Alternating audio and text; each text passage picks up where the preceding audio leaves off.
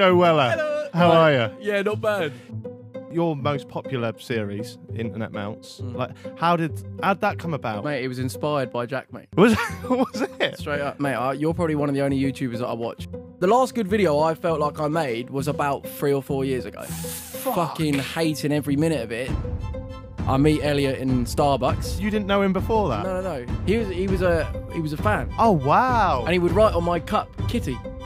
I just saw him become someone I didn't like. Yeah. Pretty much. Like very cocky, arrogant. Thought that the reason why he was big time was because of him.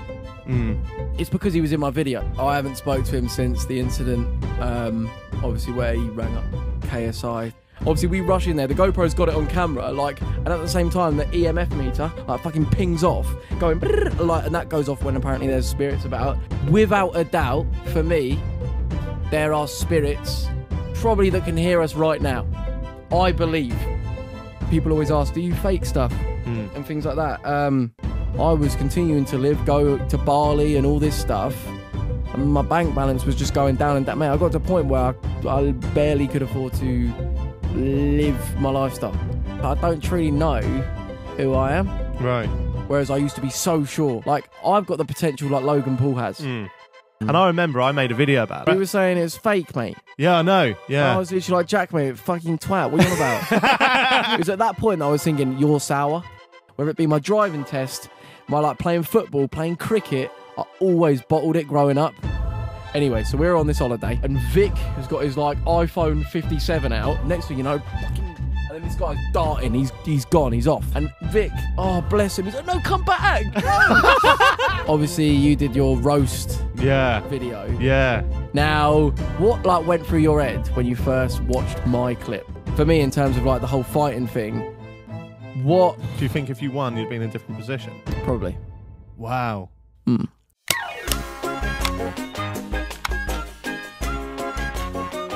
Hello guys, welcome back to Jack Mate's Happy Hour. I'm joined again, as always, by Duty. We're also joined by Joe Weller. Hello. How are you? Yeah, not bad. You are great to be in London. You are our most requested guest ever. Really? Comments after comments. That and Duty Rhino, basically. I'd love it. Would you ever get Duty Rhino on? Yeah, he's always welcome on, whenever. We're still pals. Yeah. He's joining the fans. Yeah. I think Joe's seen the memes and he's seen like people like tweet me all the fucking time asking where he is. We're just two different people swimming in different lakes, baby. Right, Joe, we always ask our guests the same thing. Oh, he's done his research. He knows. Straight in. What is it? What's your go-to meal So deal? I'd go a little bit Tory, right? M&S. We're straight into M&S. Showing his true colours here. And we're getting a ham, cheese and pickle sandwich. Wow. Yeah. Right. So that's what we go for. And then probably some Morrison's M&S own salt and vinegar crisps. Okay. What is that? That Chardonnay vinegar? Yeah, like all of that bollocks. And then probably a grenade protein bar. Yeah, because you're... Hang on. Well, 2 snacks? No, you can get that, can't you? That's M&S. You do what you want. M&S. That's a £10 meal deal as well, so you're allowed that. No, it isn't. No, it isn't. How much is it? It's not. It's got to be like, what, £7? It is I expensive. don't know. It's a bit extortionate. And then I'd probably get water on top just because, you know. I did. Yeah, I brought some waters in, and then we were going through the Twitter. Yeah, we were going through the Twitter questions, and I realised that it wasn't Buxton. What is that? Because I've been a fan of you for years, and I've seen the whole Buxton Army and stuff. But what's the origin story behind that? Mate, literally, it all started where I was. I used to do FIFA videos. Right. Back then. I scored a goal on FIFA. And literally had a bottle of Buxton next to me, and I was like, yeah, it's because of the good stuff. It's because, and I blamed it all on this, that I was actually good in a game, and that was literally it. And people like loved it. They were like, yeah, I want to get smashed on Buxton as well. I was like, yeah, fucking so do I. And then we it sort of took off. I guess any of my sort of like catchphrases or, the legitimate and all that shit, it's always just sort of happened accidentally. I've never really like gone, you know what, I'm going to start a thing here. Like you with the whole brie and honeycomb and all of that. It's sort of, yeah, it sort of just took off. So Yeah, that's pretty much where that came from. You just find a way to monetize these things sometimes. That's the thing. Did you monetize? You had T-shirts once, Stickmen T-shirts, didn't you? Smashed on Buxton. Yeah. Yeah, literally, like all of that took off. But like, if I tried to formulate, like I guess plan something like that now, I feel like it would be so almost more forced. Whereas then, because it happened so naturally, it was like, it sort of took off. It was very organic. You can kind of tell when someone's trying to, like, you can't just make a catchphrase, really, can you? And unless you're that way inclined. But like Stephen Tries his 0161, like that was just so organic, so fucking funny. But I'm surprised he hasn't monetized it yet, to be fair. But I'm glad you know about my honeycomb on the brie kind of thing. It's decent. I like, mate. You're probably one of the only YouTubers that I watch. Oh, really? Wow. Straight up, because like, there's just that level of authenticity.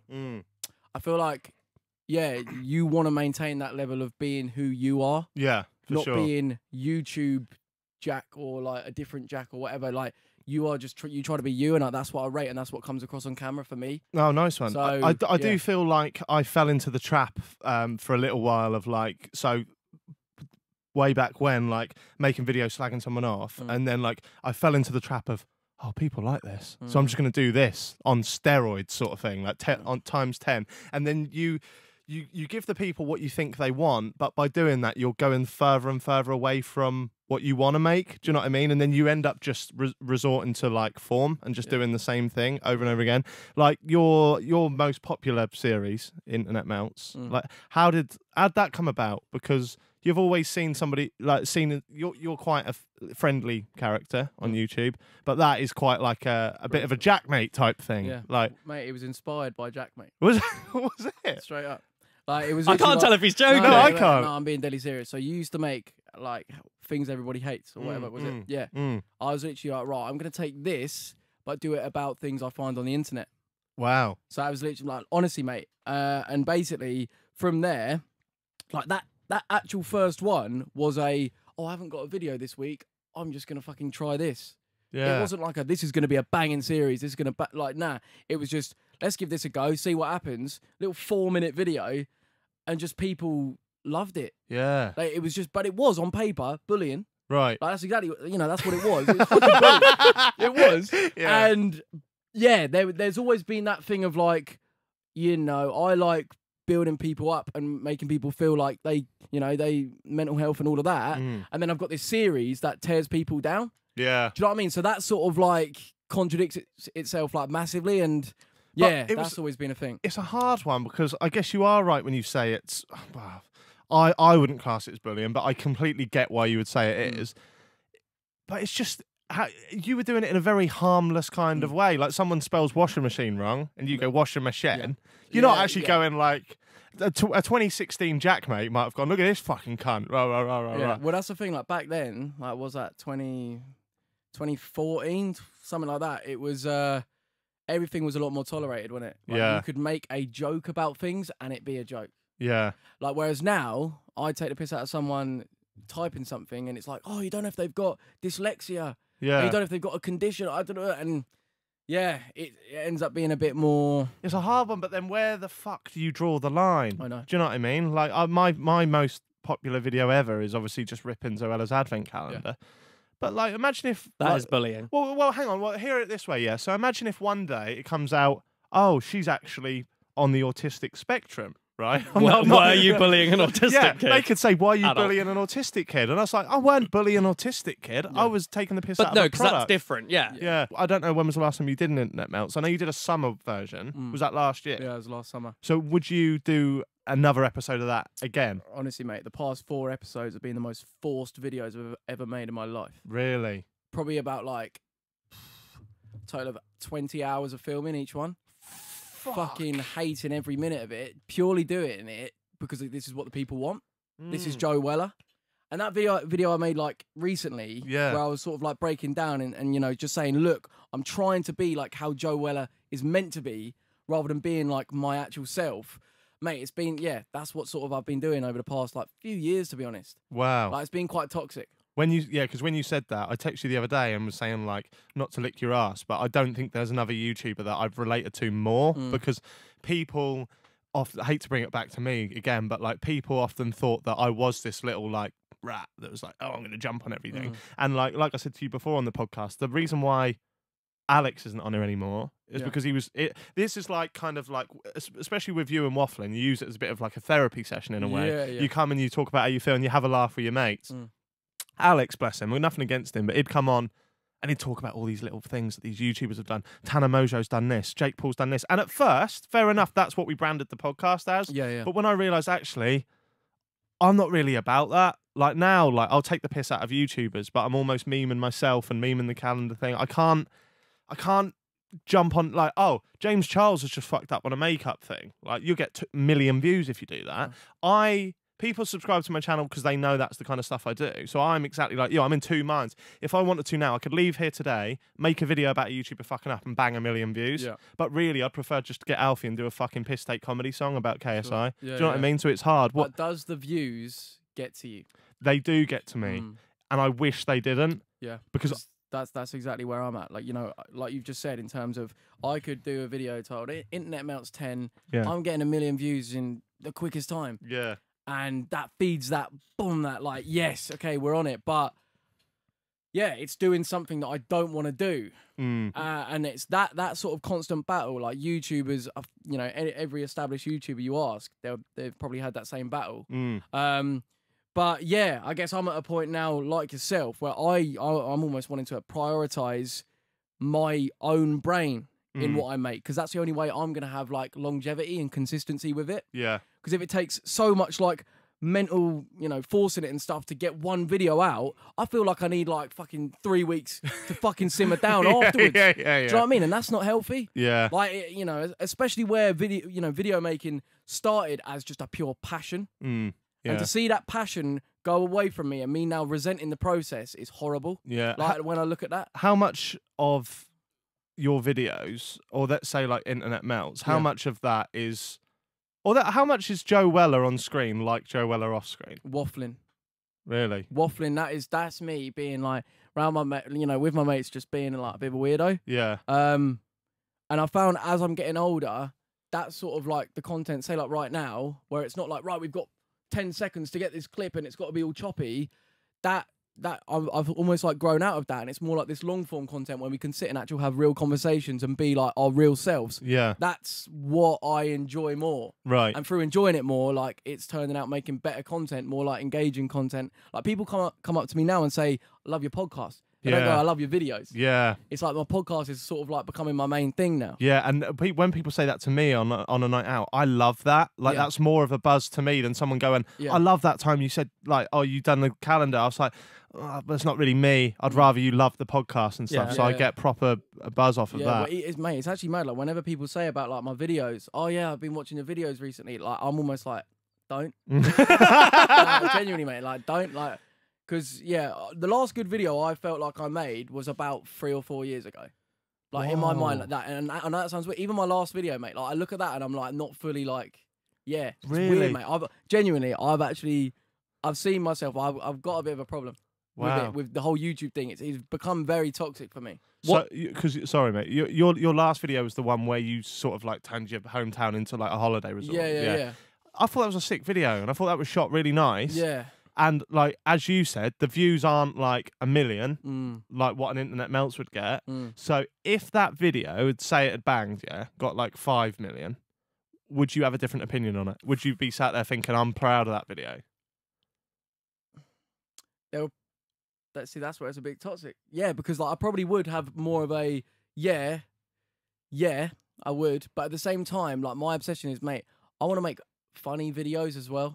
Like I haven't made a funny YouTube video fucking ages. I disagree though, because I think you only think you're funny when you're playing up to the Joe character stereotype, where I think as somebody who's watched you for years, and I know Alfie is a big fan of you as well, you're funny with your little mannerisms and stuff. So before you came in today, Alfie was sat there and we were going through some of the questions, and he can do a decent impression of you.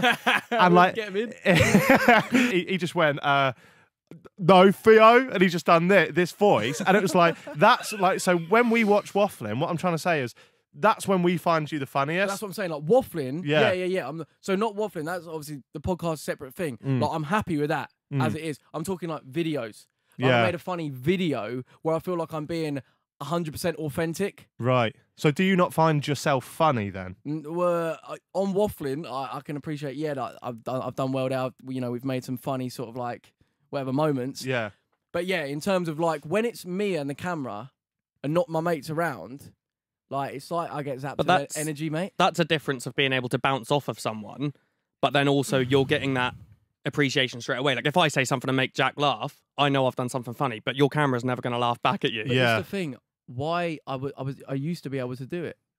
I used to be able to be on, you know, with that camera on my ones and feel that vibe. Whereas now it's like, now I can only really do it with people. But was that because you were getting all of that appreciation from those Melts videos, but you've started to resent that? Not even. It wasn't like, oh, I know the comments are gonna be whatever. It almost feels like I've grown out of the ability to film solo.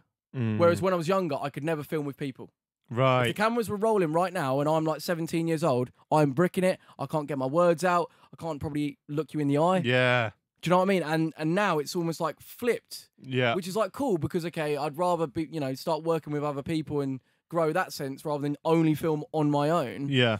But it is a bit frustrating when you're like, how have I gotten older yet gotten worse at an ability that I used to have? I just think as you've got older, you've matured and you've set better standards for yourself. So like now, if you were to go, for example, wash a machine, you might go, I don't find that funny. Whereas 17-year-old Joe might have found that funny, and then you accept lesser standards, I think. But at the same time, the difficulty as well is when the viewers, they loved that old Weller. Yeah. That's what they want. It's that age-old question, popularity versus integrity. Do you stay true to what you want to do and lose the views, or do you go out there and get the views? What do you think? What do you think you're going to do? At the moment, I'm literally focused on Wafflin. Yeah. And my main channel is almost like, that's my money maker. Yeah. Because Wafflin doesn't really turn over anything. Right. Whereas, like, you know, my main channel, I get quite a lot of brand deals come through. But then again, that's another thing where it's like, mate, people won't stick around if all you do is branded shit. Yeah, it's a weird one because I think people are more accepting of it now. Like I think they kind of expect it. So like I get demonetized all the time. I've got a video going out on the day of recording now that's meant to be monetized, and it's not. And that's got a brand deal in it.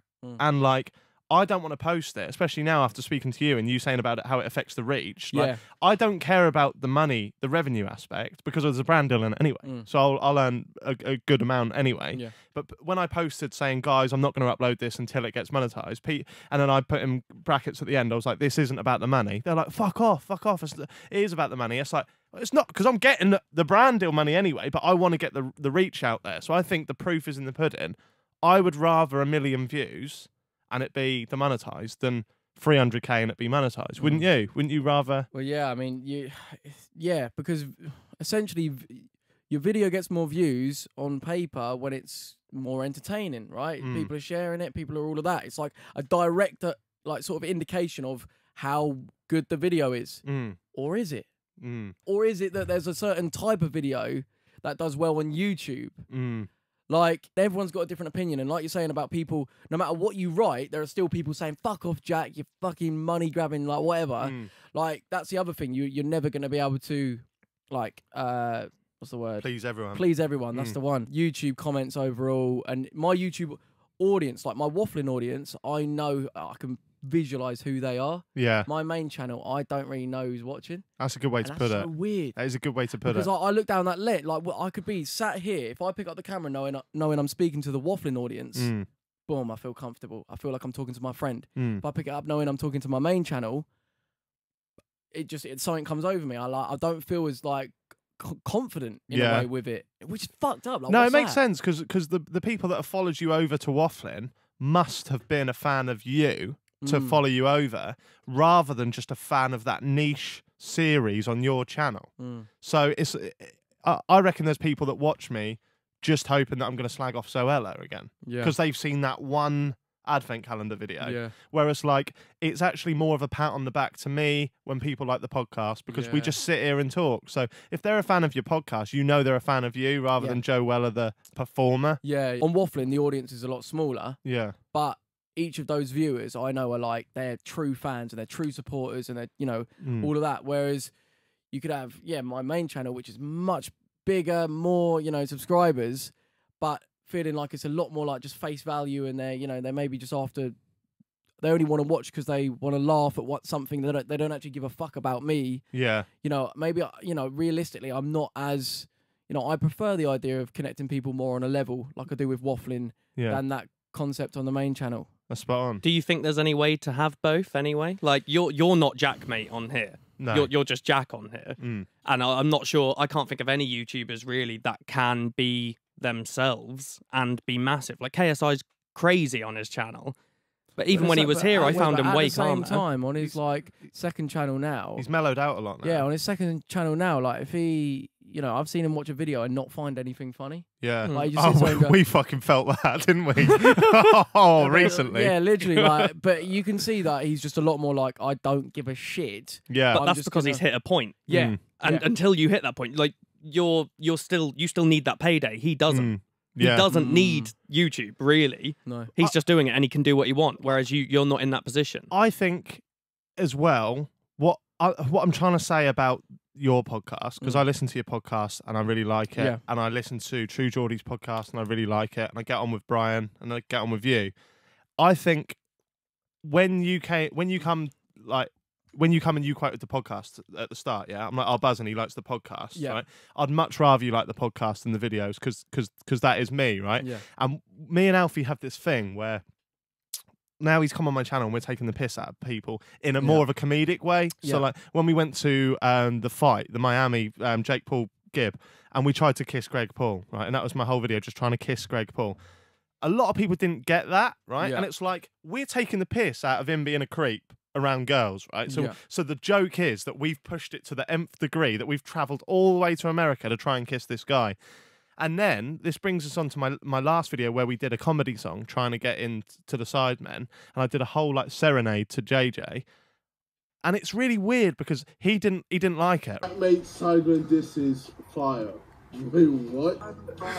Was that a cardboard cutout? Wait, what? This is very painful to listen to. This ain't a Sidemen, this is a Sidemen serenade. I don't know if you saw it, but he watched it. His reaction, and he didn't like it, and he binned it off. And this is going to sound like I'm being really bitter. I'm not. I just want to say I fucking love KSI as a content creator, right? He's an inspiration and probably a reason that we're sat here. Do you know what I mean? Like I know for a fact that I watched him before I did it. He is great. I don't find him funny, right? I don't find him. I watch some of his Reddit videos, and some of the stuff he laughs at, I think like a kid would laugh at, right? And I'm not trying to throw him under the bus. I like him. So when he didn't like that video, to me it was well, do you know, I'd much rather you get it, or I'd much rather Robbie Knox get it, or Stevie get it than that. And that's not me. So I think what I'm kind of lost my train of thought here, but what I'm trying to say is there's people that you can see and respect for different reasons. I've always respected your humour, your personality, whereas I respect JJ's success and the way he's moulded it. So as I've got older, I don't want to cast a large net anymore and get... I'd much rather 5 yous like the content, 5 Robbie Knoxers, 5 Alfies, than... Well, that's exactly what you were saying about you prefer the audience technically to Wafflin. Yeah. If that was bigger, it would be great because you know that type of person. Yeah, if they're getting Wafflin, you know they get you. Yeah. That's what you're trying to say. And that's what I'm kind of saying. People were messaging me about the KSI thing, going, he's mugged you right off. I don't care. It was a comedy song where I was like basically trying to bum the Sidemen. Do you know what I mean? So when people get Happy Hour, when people get Wafflin, you know they're the ones. Yeah. You know they're the ones that you can relate to. Whereas if you wanted somebody to get a Joe Weller Internet Melts video, you know what joke you've got to kind of write, and you're playing into their hands rather than just being yourself. For real. Yeah. So, with that, I think I can't see me doing any more Internet Melts type stuff. Yeah. But then it's like, okay, what? Like, I really do want to find something that I am like, boom, this is the YouTube video that I want to make. Because I ain't felt like that, like I say, in about 3 years. Wow. Like, since I did the Exploring series. Yeah. That was so organic. I did not have to try, like with Internet Melts when I first started doing it, didn't have to try. It was just like, this feels like natural, and I know I'm making fire here. Like, I know this is sick. How did that come about? What, the Exploring? Yeah, what was the first one? So, obviously, I meet Elliot in Starbucks. Yeah. And then I'm like, at quite a low point, to be fair. And I'm like, mate, don't know what I'm going to do with YouTube. Don't know what videos I want to make, blah, blah, blah. Oh, hang on. So, because I knew he worked in Starbucks. Yeah. You didn't know him before that? No. He was a fan. Oh, wow. And he would write on my cup, Kitty. and things. And I was like, oh, okay, he knows. And then obviously, you know, we started chatting. He took me on a date. And then, no, but yeah, basically like. What did he write his number on the cup? Call me. No, he wrote his. He did ask me to watch a singing cover that he did. Of a Drake song. Right. And I remember watching it and thinking, right, okay, there's two things here. Either he's trying to become friends with me so that I promote his shit. Yeah. Or he's just being nice. Yeah. Anyways, so he then suggested this idea of going to his old primary school to explore it for a video. And I was like, mate, dead vid. What are you on about? Going to a shit primary school. So at this point, you're good pals now. Well, at this point, yeah, we're still getting to know each other in terms of like as mates. Like he seems safe, he seems funny. Like we have a laugh and a joke, and it's like, you know, he gets me on a YouTube level in terms of like I could just tell basically he could see how I was feeling, and he had creative ideas that, you know, let's give it a go. Yeah. Sort of thing. So yeah, the exploring was something that I didn't believe in at first, but I thought, let's do it. Got nothing to lose. Obviously. And this went against everything I've done in the past, i.e. filming quite raw. Yeah. Because my thing, like I said, off camera, I was like, you know, it's always been very choppy, to the point, editing, you know, fast. And this exploring, he was like, mate, look, trust me, film it really like raw. Don't over-edit it because it makes it more like suspense and all of that. And I was like, all right, sick. Anyway, so yeah, we film it and it goes well, like things happen, it's funny. And it banged. What was the first one? Exploring that primary school. Primary school, right. His old primary school. And it absolutely banged. Everyone's like, please make a series out of it. And, you know, yeah, it got like, 5 mil views, like very quickly. Wow. What happened in the video? I can't remember each one. It's like we encountered a horse and then the building. I think at this point, obviously, exploring videos weren't big on YouTube. So the idea of seeing a creepy abandoned building there was a bit of a wow factor about it. Yeah. Whereas obviously now you do one and it's like, it's got no whoa, because everyone's fucking rinsed it. Yeah. But at that point, no one had really seen that sort of stuff. So for us to go in a building like that when it's so like fucking that is nowhere you ever want to go, that was sick, and it got the viewers like very engaged. Like the retention on the video was sick. Like everyone would watch all the way through. Were they proper long form bits of content? Yeah, it'd be like 15 minutes, 10, 15, 20. I think we did one, but yeah. So they banged, and then obviously we did them as much as we could, and then naturally it sort of got to a point where we've exhausted that now. And how many did you do? Must have done about 10. Fuck. Must have done about 10. Was you travelling all up and down the country doing it? Mate, yeah. What was the scariest like place to go, or the scariest thing that happened? Oh mate, it's probably like some like hospitals that are massive. Videos that didn't even go out. So like a lot of them, you know, people always ask, do you fake stuff and things like that? Never. Because like I'm just as interested about like ghosts and all that stuff as anything. And like I was saying about the whole, you know, I need to do my videos for me, not just to make good content. Like that's where I had a good balance, because I wasn't pretending to be someone I wasn't. I was just being legit and being real. And having a laugh. Yeah, and having a laugh. So it was, you know, it was a good little formula. And yeah, things did happen, like obviously with the Ouija board, and you know, there was one place we went into where we got there, the fire alarm went off, the fire brigade came and were like, yeah, this has never happened. What, like an abandoned? So this one wasn't abandoned, right? But the fire alarm went off. Yeah, they came and were like, yeah, nothing. This has never happened. Nothing's caused this. We do the Ouija board and it spells out fire. What? And at this point, like my stepdad was slightly he had quite a hard grip on it, but we were like, surely he's not. Why would he do this? Like he would, you know. I had my family there, for that exact reason, so no one does any like bollocks. Right. So who was it in the video? You, me, Crawford, my sister, my mum, and my stepdad. Right. And we're doing this Ouija board in this haunted manor. And you're pretty certain no one would move No one would fuck around. And even if you did try and push it, like if you got 5 people with their finger on it, like it would start, you know, where there's pressure from, you know, either side, it would start doing like spin round. Yeah, whereas this thing was moving like that. Oh shit. This thing was moving like proper, and it spelled out fire, leave, go. Anyways, in that area of the manor, apparently back in the day, there was a fire that killed people. Wow. And that was like, yeah, that was one of the most like mental moments that I've had. If I was doing it with like one of my mates and that happened, I would like be 99% sure that they were pushing it. But as you say, you were doing it with your family, who like you proper... But as well, like people say, oh yeah, like, oh, apparently it's scientifically proven that Ouija boards are bollocks. But then I'm like, okay, but how did that happen? That video that I did, I will never be able to explain that. Is that the scariest thing that's happened? Oh, fucking hell, something else that happened that really proved it for me. My most recent ever exploring vid, we set up a bear that has like alarms in it. So if you touch it or go near it, it goes beep and lights up, right? And we leave it in the most haunted room of this haunted inn. Right. And we say like, oh, spirits, like, please grab it, all that bollocks.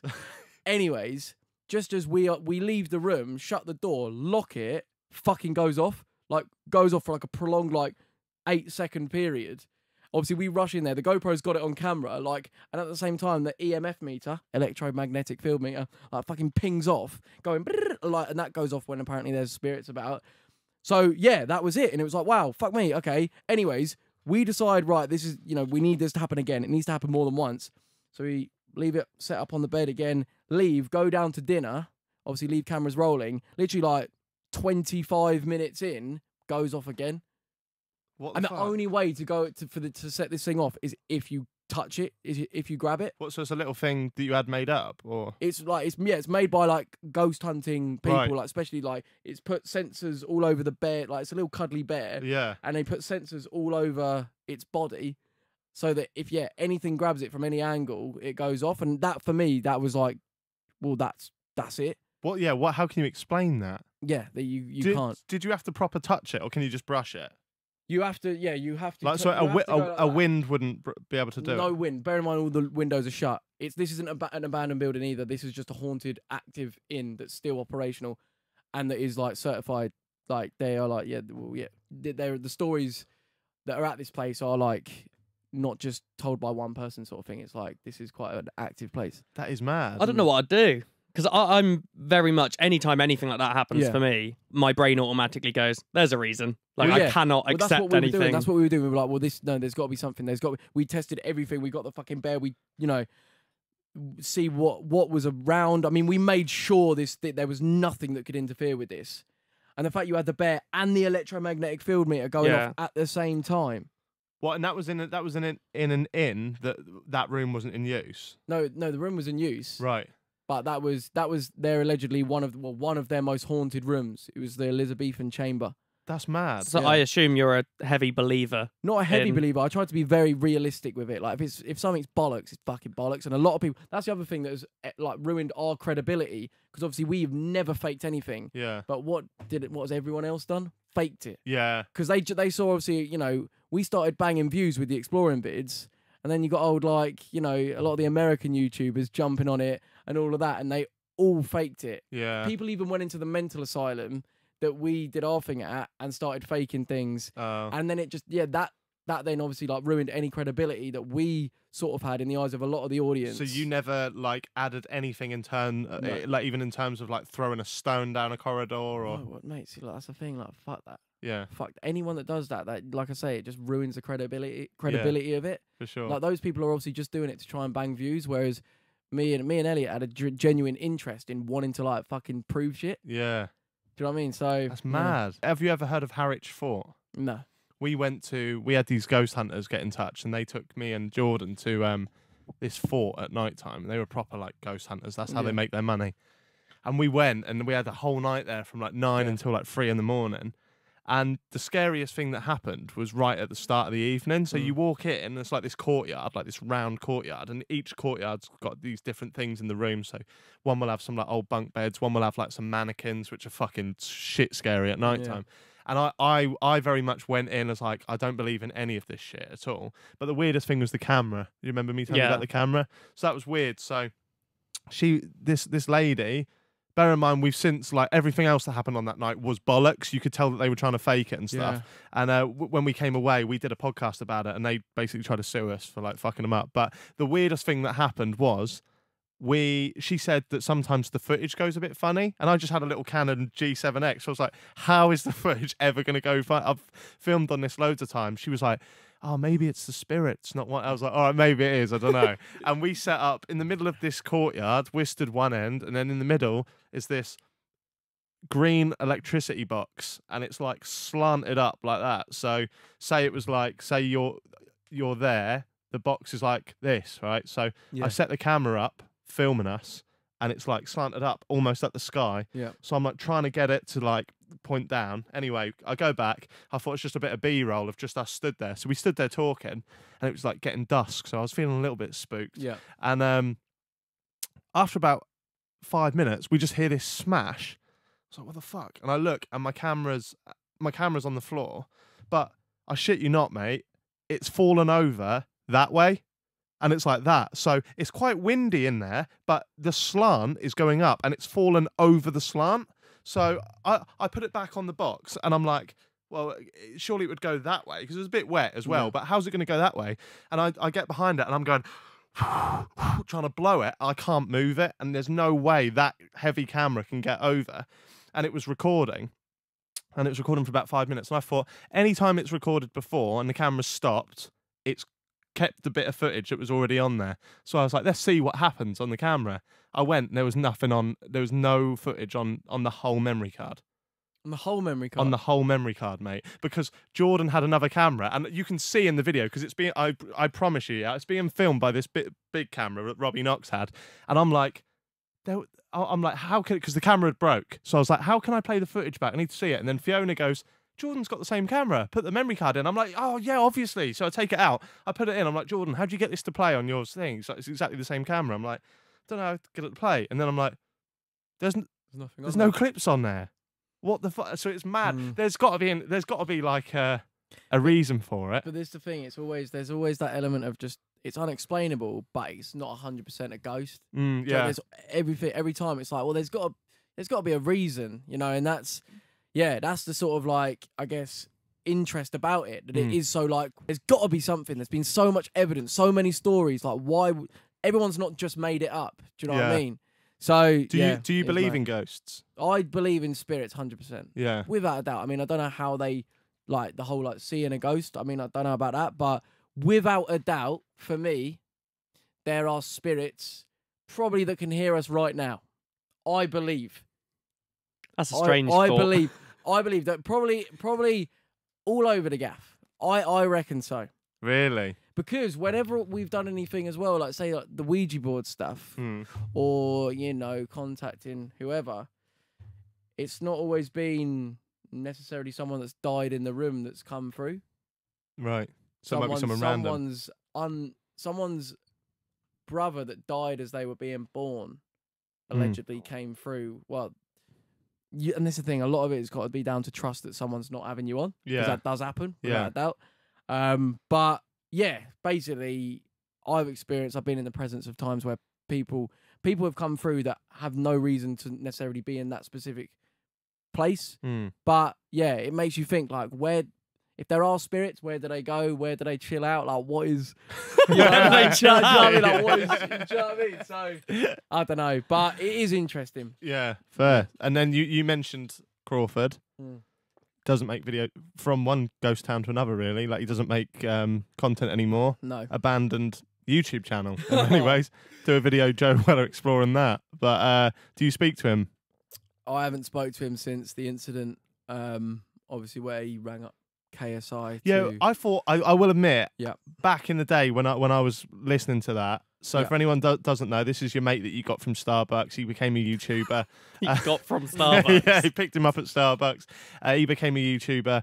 You were about to fight KSI in the first boxing match. We'll speak about that in the second half of the show. But Elliot called him up and basically just said, "I hope you knock Joe out." Basically, something along them lines. I would have bet my house, and I don't have a house, but if I had one, I'd bet it on the fact that that was staged. But clearly, 3 years on now, whatever it is, it wasn't, was it? No. What happened? So that was pretty much the climax of a series of events. Right. Basically, I noticed the Elliot that I met in Starbucks, humble, normal guy, as I thought. My throat just went.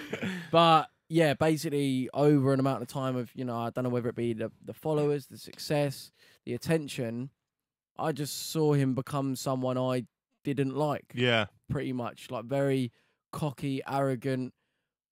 Thought that the reason why he was big time was because of him. It's because he was in my video. Yeah. And that's not me being an arrogant twat about it, but that is the reason. It's because we had a series that banged, and, you know, that exploring series, but it's where the way he started acting like he was the bollocks, and, you know, all these chains and smoking weed, or all that, you know. Yeah. And I was just like, yeah, I don't really want to hang around this guy anymore. Like, and I don't want to go up to him and say, mate, you need to change, you need to be this. If that's who he wants to be, fair play, mate. Yeah. But I'm not going to come and give you an explanation. I'm just going to sort of do my own thing. Yeah. So I think he thought he had a level of confusion on, like, okay, why have I sort of ditched him? Right. Did you just not speak to him as much? Or? Yeah, I just sort of started, you know, hanging out with different friends, sort of thing, and doing my own thing. Because didn't you go to America and do a song with him or something? Yeah. We did all of that. Like, we did a lot of stuff, mate. And those exploring videos, like, they were the sickest thing. Like, our dynamic on camera was amazing. Like, so good. Yeah. You know, we got on really well. And anyone that I tried to make, you know, I've tried to make exploring videos with since then, there's not been the same dynamic as me and him. And that does, like, get to me. Like, I do sort of almost wish, like, fuck, I wish we were just still mates and we still banged, you know, videos out, whether they're exploring or not. We had a good sort of, like, chemistry on camera. Yeah. But anyways, yeah, so I obviously start distancing myself, and then we were at a nightclub, and he had contacted the nightclub to be put, like, on the door as, like, special guest. What? What? Oh my word. Yeah, so that's an ego issue. And I remember seeing that and just being like, mate, what the fuck? What, you saw it on the? I remember seeing that and I was like, is this a joke? This can't be real. So it was like, so it was like cameo featuring Elliot Crawford, and I was like, okay, fair play to him. I think I might go. So I was like, I think I might go. So basically, I went, and obviously we get there and, like, all the attention. He's got a booth that's, like, elevated, and, you know, everyone's around him. We go in there, and, like, it's sort of, the crowd goes from there and they sort of come over here. Yeah. Now, bit of a dickhead move. Like, I was going purely for that intention. Like, I just was. Yeah. I wanted to be like, no, mate. Like, you need to remember your roots. Yeah. Like, get back down to the real world sort of thing. Yeah. Anyways, like, you know, at this point we haven't spoken in a while and all of that, and he sort of was like, oh yeah, mate, come here, yeah, come join us. And I was like, no, mate. Like, as in no. So I just sort of didn't really pay attention. I went off and had my night out on the other end of the club. Anyways, he got livid at this. Started on my mate. What, he's come over at that night? No, Lawrence, my friend, walked past their booth at one point. He started on him because he thinks my mate Lawrence is the reason why I've, like, distanced myself. But then anyways, we leave, and it was following that. I think he was obviously probably smashed or whatever, I don't know, but he calls up KSI and then does what he does. Fucking hell. Have you heard did you hear the phone call? No. So he called him up, and I mean, it's been many years since I've heard it back, but he's basically like, Joe's about to fight him, and he's like, I hope you knock him out and stuff like that. And then I think he even says Joe's got too big for his boots, because I remember watching it thinking, Joe did actually make you, though. Like, I know that sounds like such an arrogant way to look at it, but they're the facts. They are the facts. It's like if like you started acting like that with me, like, do you know what I mean? It's like, yeah, I always find that quite strange. Whenever I even, like, hit another 1,000 followers on something, I'll tweet saying thanks to you. I'm just like, you haven't got to do it every follower you get. Every single follower, another follower, thanks, Jack. I remember once I started to do this series called Clickbait, like way before I did the new one, and I was trying to get these guests on, and I asked him, and he was like, this was before you fell out, and he come and picked me up in this new Mercedes and that, and it was like, I got in the car, and he was talking about it, and he's like, blasted this, like, Drake tune, whatever, and he had all these chains on, and I was just like, mate, like I said outside, I just drive a 2001 or like Toyota Yaris. I was like, this isn't me at all, and I could tell that he thought he was, like, big time, like bigger than KSI almost. So that's fucking, it was weird, but I did think, going back to the call, that it might be staged to try and sell the fight more, which I thought would have been a genius move. Yeah, I mean, on paper it does sound genius, doesn't it? Yeah. But no, that's the thing. Like, and building up to that fight, like, if anything, I should have made more of a sort of, I guess, like marketing sort of strategy in terms of like, after this fight, I need to use what I've, you know, the publicity and everything to propel my career. Whereas instead, all I did is think, I'm only thinking about the fight. I didn't make any videos really on the build up to it. I didn't think about, any of that. I just wanted to beat KSI and that was it. And even if I did beat him, I'd then be like, right, what now? Yeah. So yeah, So just before we get onto the boxing, would you have you mentioned in your latest waffling you'd have Elliot back on your podcast just to have a chat, just to have it out. Yeah, I mean, it would be interesting. It's weird. It's like it's one of them ones where who contacts who first. Yeah, I think you've already put your olive branch out but there. As in, like, I haven't heard anything back. No, what's he doing now? I'm not sure. No. I don't know. He looks very different. I mean, I don't know. He last thing I'll say about it, but I don't think because he could have, whether or not you were mates anymore, he could have used that platform and tried to at least run with it a little bit. I think the abuse was too much. Yeah, because he did snake you big time, but he did. I mean, he did a video where he was just eating an ice cream on a spinning roller coaster, and it was 45-second long video, him just eating an ice cream on a roller coaster, and at the end it was like, sponsored by the ice cream. It was just like, you're just killing your any kind of platform now. Yeah, no, it was. I think like that's what sort of showed itself. Like when we stopped making videos and he just made videos. Yeah, it was like didn't really come out of anything that was like, boom, this is worthy of you being a big time YouTuber sort of thing. Did it ever, some of the content he was making on his channel, because he was so closely connected to you? Yeah. Did it ever embarrass you? Like some of the stuff he was doing, like. Not embarrass me. Nah, not embarrass me. Like, at the end of the day, he's his own person. He can do what he wants. But, yeah, all I know is probably the reason why he did eventually stop, I feel, is that, mate, everything he posts, like Instagram, YouTube, whatever, it was just snake emoji, snake, snake. Yeah. And I think that must have just been toxic. Like, yeah. when you feel like literally the world hates me. Like, not just doesn't like me, they fucking hate me. They think I'm a snake. Like, that must be horrible to live with. And that's where I'm like, I'm to a point now where I'm like, mate, I almost want to see, like, is he all right? Yeah. Is he all right? Like, after all this time, like, you don't hear anything of him now. Right. So it's like, yeah. That shows you as a bigger man that you've moved on and you want to actually check in on him and stuff like that. So consider this the olive branch then. Yeah. Get him on happy hour. Get him on waffling. You need him on waffling first. Yeah, no, you're right. We'll see what happens. What we tend to do. We tend to let guests go on other podcasts and then we snake in and get them. Yeah. Right, I think we'll go for a break. When we come back, we'll be speaking to Joe more about waffling. We'll talk about the boxing. Yeah. Because you've probably never spoken about that before. Never, but and we've got some hypothetical questions and some Twitter questions. So come back after this.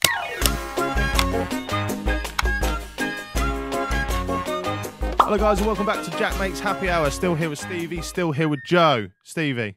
Yeah. You right? I like doing that, just putting you right under. It's weird, isn't it? Well, I never really know what I'm doing here, so those moments. Have you seen much of Joe's content online? I saw all the melt stuff back in the day. Yeah. It was quite strange because, as we just said during the break, I know nothing about YouTube. YouTube's not really my kind of thing.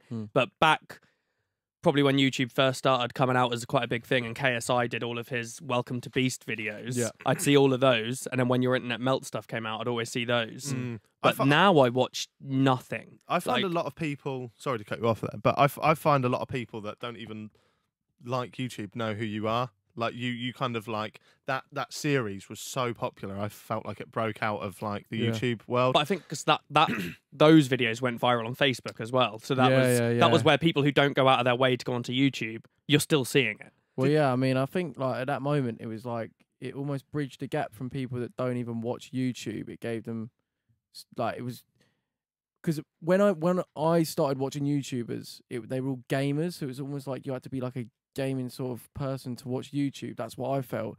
And I remember putting that series out and people that were like, you definitely aren't a gamer, you definitely don't sit on the internet all day, but this connects to you. I felt like that's what that series sort of did. It was sort of like funny for just sort of everyone rather than just like a specific audience. Yeah, so, I think so. Yeah. Did you make any money off the Facebook ones? Because I saw a lot of people ripping your content. Yeah, no, never. It's mad, isn't it? Like nowadays. Yeah, and nowadays, like obviously, yeah, there's a lot of money in Facebook. Like, I know people that have made fucking millions. Yeah. So yeah, and people would just rip your videos and just be able to make money off it. Whereas now, I think Facebook have like cracked down on it, and you can only upload content that you either have permission to or that's your own. Do you have a Facebook page? Yeah, mate. And I have a company run it, like just posting. They basically have permission from like loads of viral companies like that have like viral videos, and they just fucking churn content out. It's like, almost just like a passive income. My Facebook is just basically run by another company. Like, I'd recommend it if you want to get into it. That's what I've started doing. You've started doing that as well. Yeah, started doing it. Yeah, so my mate Tom runs my Facebook page. Yeah, and at the moment, because it only recently got monetized,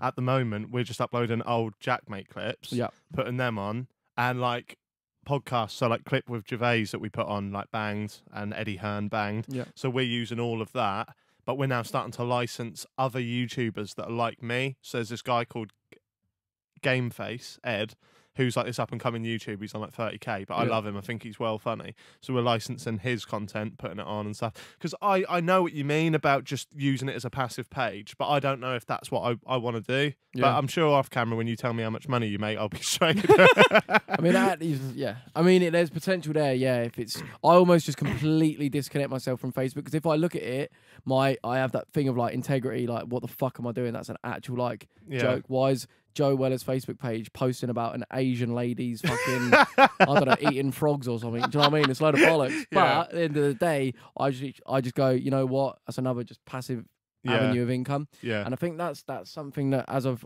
gotten older as well, that business element, which I hate, like I hate the business side of it. I'm all about just the creative. But being a bit more business savvy has, just I guess become more a prominent thing in my mentality, having several avenues of income so that I can then do what I enjoy, like waffling. Because waffling makes no money.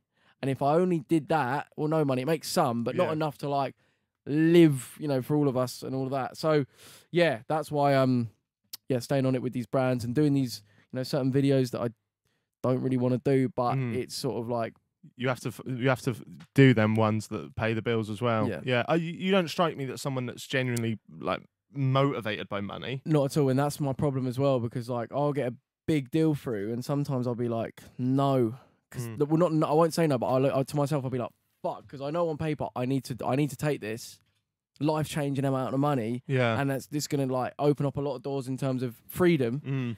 And that's but my motivation since day one has always been, I want to be gassed in what I'm making. I want to know when I'm putting this out, I'm gonna have that feeling of like, this is sick. And I've worked so hard. That's what gets me going, not money. But that's got me into bother before, because you know, after my KSI fight, and I was like, right, I need to take a breather. I need to sort of like get myself together and think about what I truly want to make. Like when what I want to make, I never really thought of anything. I was continuing to live, go to Bali and all this stuff, and my bank balance was just going down and down. Mate, I got to a point where I barely could afford to live my lifestyle. Really? In terms of my house, my car, etc. Yeah. Like, it went all the way down. Wow. And I had to almost rebuild from scratch almost. What, because you just went uploading and stuff? Because I was like, look, I hate the idea of making, like, creativity for and money really don't, they clash. Yeah, massively. If you're doing it for money, that creative freedom and enjoyment ain't really there. No, it's weird because I relate so much, because I've got a brand deal sitting in my inbox right now, and my last 3 videos have been demonetized, as I say, and they want me and Fiona to play this anime sex game again. So I did it before a couple of months ago. Yeah. And they're like, it's got to be a bespoke video, so you don't do anything bar play the game. So it's not even at the start, check out Raid Shadow Legends, or check out this. It's you sit there with your fiance as a 27-year-old man and play this anime sex game. And I can't bring myself to do it. I can't bring myself to do it. And luckily, I'm so grateful that I'm in a position right now where I can turn down that kind of money. I'm not saying that in a big-headed way at all, but I'm thinking, one day if this all goes to shit, and you must have that thought in the back of your mind all the time, am I going to become irrelevant tomorrow? That's such a big word in the YouTube world, irrelevant. But that's weird. Already I feel like I am irrelevant. Right. And that's weird. That's where I'm already there. That's why now I only focus on like what I enjoy doing, i.e. the waffling. I was gonna say, do you think that? And I only do branded videos on my main channel. Do you think being irrelevant could actually be quite a nice place to be? It's weird, mate. It's weird because when you've been on top of the game, like when you've been, and I felt like I'm on top when I was prime internet melts, and then when you're not there, that's fucking shit. Like it just is, because you're like not the popularity, but where you've felt like you've been making the best stuff and using your potential to the maximum, and then when you feel like I'm now no longer, I don't feel like I'm using my creative potential, that just it feels, and obviously what comes with that is irrelevancy, because you're not making videos. Yeah, that feeling shit, and that's the thing that sort of like hangs over me more than anything. What defines relevancy to you though? Is it the views? Is it being in a YouTuber clique? Nah, like as in, so like when basically the times I've been like my most relevant is when the exploring series have been banging. Obviously my fight, but like the exploring series banging, internet melts banging. Both making, in their prime, making videos that I enjoy, that people enjoy. That's what I'd say for me is relevant. Right. Obviously, yeah, I guess everyone's interpretation is a little different, but what do you think the general kind of like YouTuber, I hate using this wanky term, but like the community, the UK YouTubers, what do you think their opinion of you is? Like, do you think they still see you as relevant? Because I 100% still see you as one of the top YouTubers in the UK. I'm buzzing to get you on, both to chat to you, and both because you're going to bang numbers. There's no denying that. That's how I feel you are. But you doubt yourself, don't you? Like you just sat there and said you almost feel like you're irrelevant. You're our most requested guest ever. Yeah. So what's your opinion of, what do you think is what's your place in the YouTube community, or have you not got one? Mate, it's weird. I don't even know. Like I like to think, obviously people think I'm quite like authentic and real. Like as in, I'm not a wanker. Yeah. I mean, I am a wanker, but not at the same time. Do you know what I mean? Yeah. But yeah, in terms of knowing like where I am, I think that's right. So I don't truly know who I am. Right. Whereas I used to be so sure. Yeah. Whereas, I mean, I know who I am off camera, as in when it's just me and my mates and I'm with people and I'm very sure of myself there. But in terms of creatively on YouTube, I ain't got a fucking clue.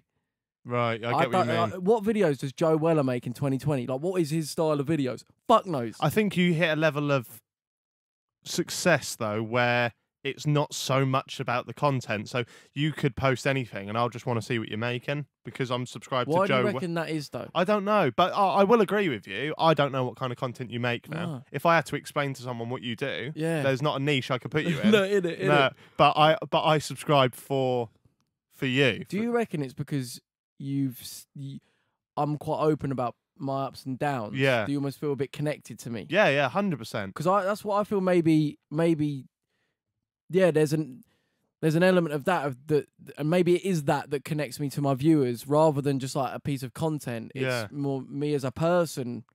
I don't know. Yeah. But yeah, I always try and figure out like what am I, if I was to say like break down what am I on YouTube, what do I want to make? I wouldn't know what I write down, and that's where I look at like someone like Logan Paul, who's got a team around him that are like curating this brand. It's almost like I've got the potential like Logan Paul has.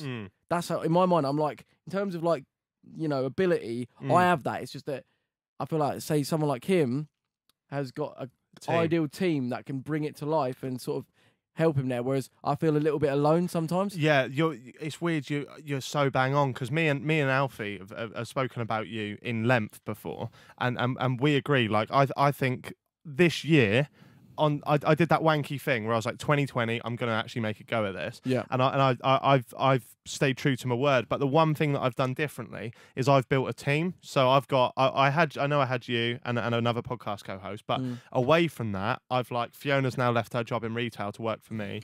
Alfie's left his job in a care home to work for me, and Alfie's a very like-minded person to me. So I feel like now I'm actually building like this team. I'm able to now create better stuff than I've ever created before, and mentally I feel in a much better place with it, because what you said at the start of the show when you said you couldn't ever make a video if someone was in the room, you'd like cringe, or I was exactly the same. But now, because Alfie's ideas are exactly the same as mine, I can sit and do a Jackmate video with him in the room, because he'll go, you didn't deliver that right, or you need to do this, you need to do that. So I think that would probably be your best guess, is to build a team around you. And now you've got Theo back, and not that he ever went away, but you're doing something more official with Theo all the time, and you've got Luke. You're already starting to build that foundation of people that care about you. Yeah, for sure. The thing is, I've had Luke and Theo around me for a long time, and they've seen me. I mean, even when we film as a group, they've seen how I do struggle. It's almost like even though I've got the team around me and those guys do support me and everyone supports me, I think the thing that's gone a little bit is almost like the passion for YouTube as an entity, like a place for my creativity. Yeah. It's almost like you want to break out of it. It's almost like, oh, it's weird, mate. All I know is it is a bit of a mess in my head.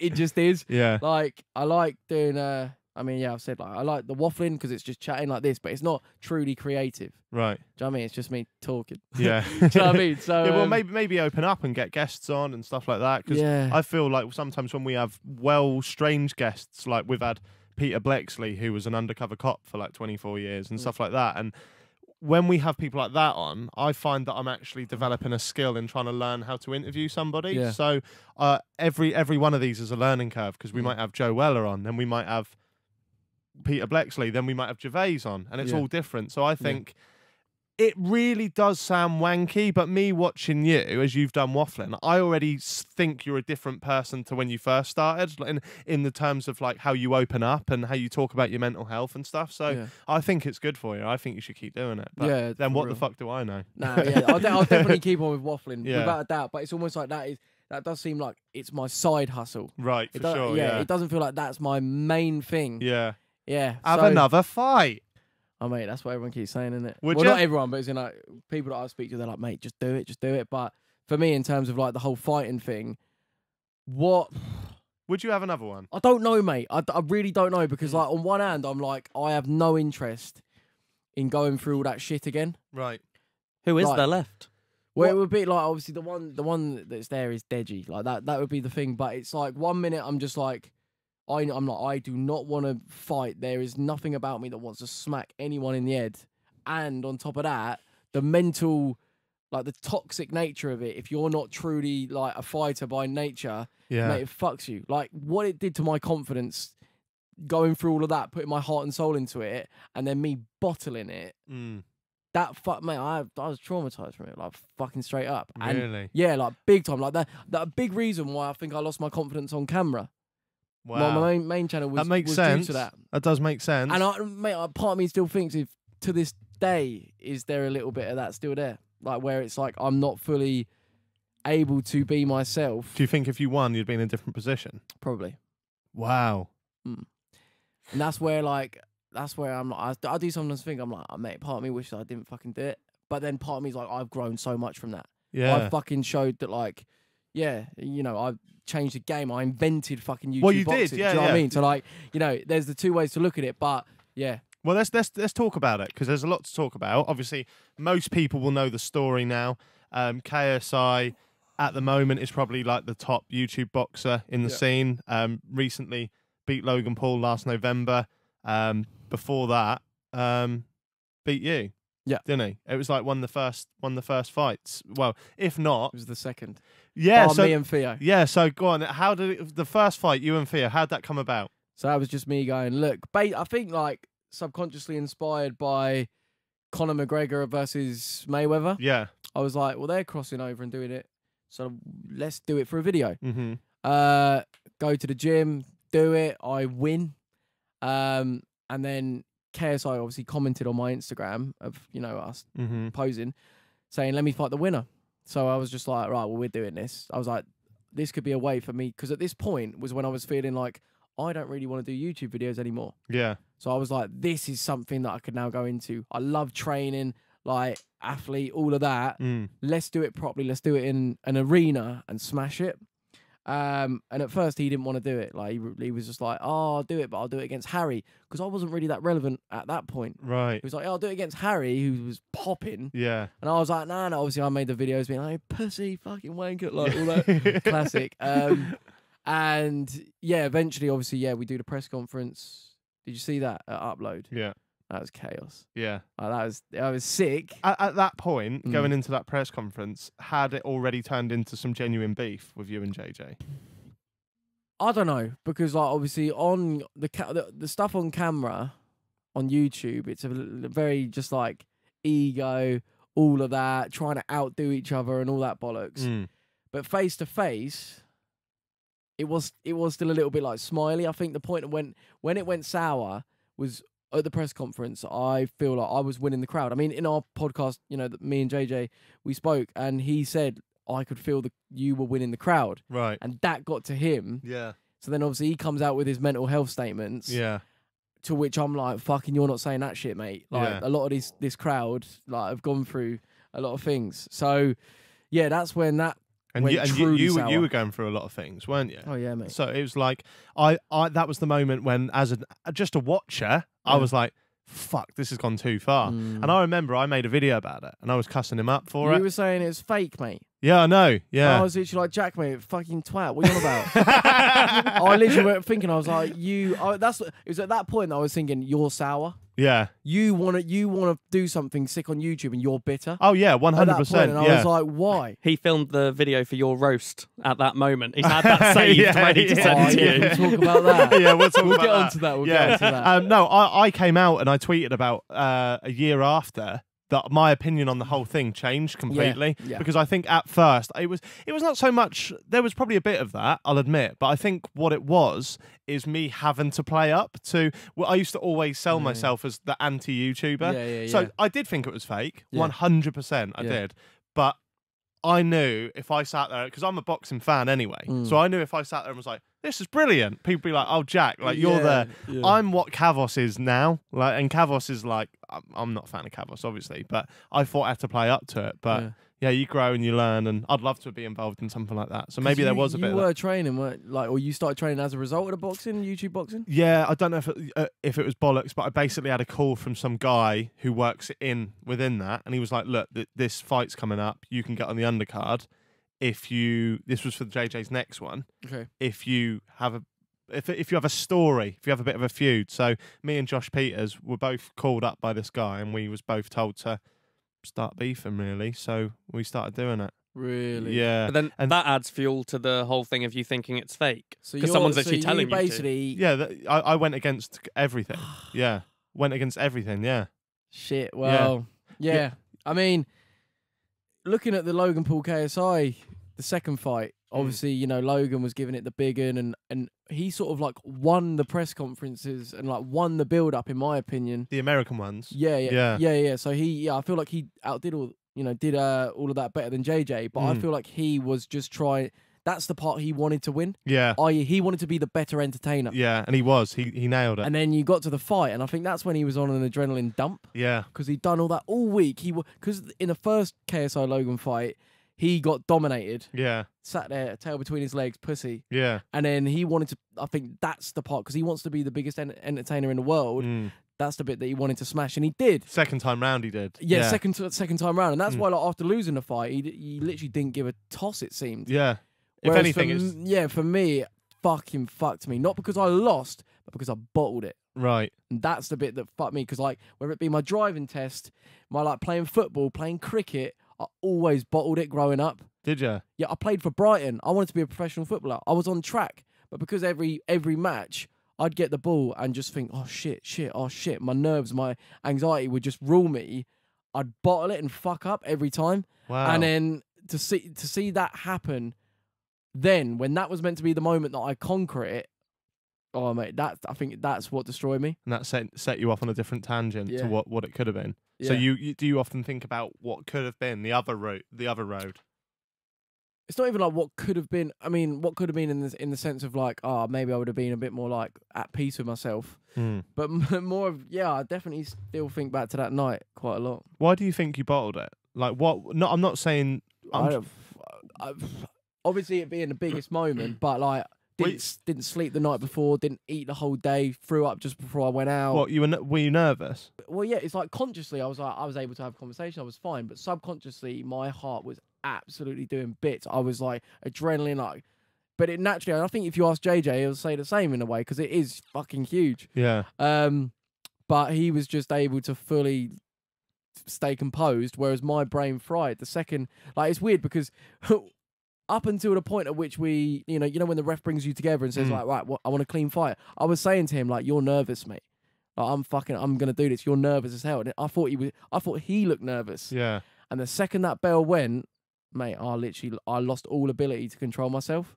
I hardly remember it. Not because I was getting sparked, but literally because that moment, I literally, whereas he was able to stay composed, and that's where I'm like, fucking fair play, because I know how it was in there. Wow. Your first boxing match and you're in front of that crowd, everything on the line. Yeah, it's mad. Oh, that's mad, because I've had times before, nothing on that scale at all, but like where I've had to go up on stage and do something, and I'm shitting myself, and then when it comes to the moment, I've just about scraped through. Yeah.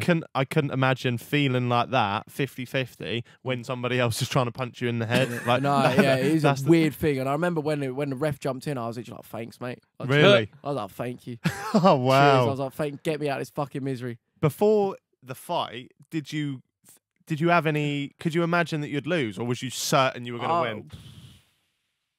It's weird because like I remember the press conference the day before, the weigh-in. Yeah, the weigh-in like the day before.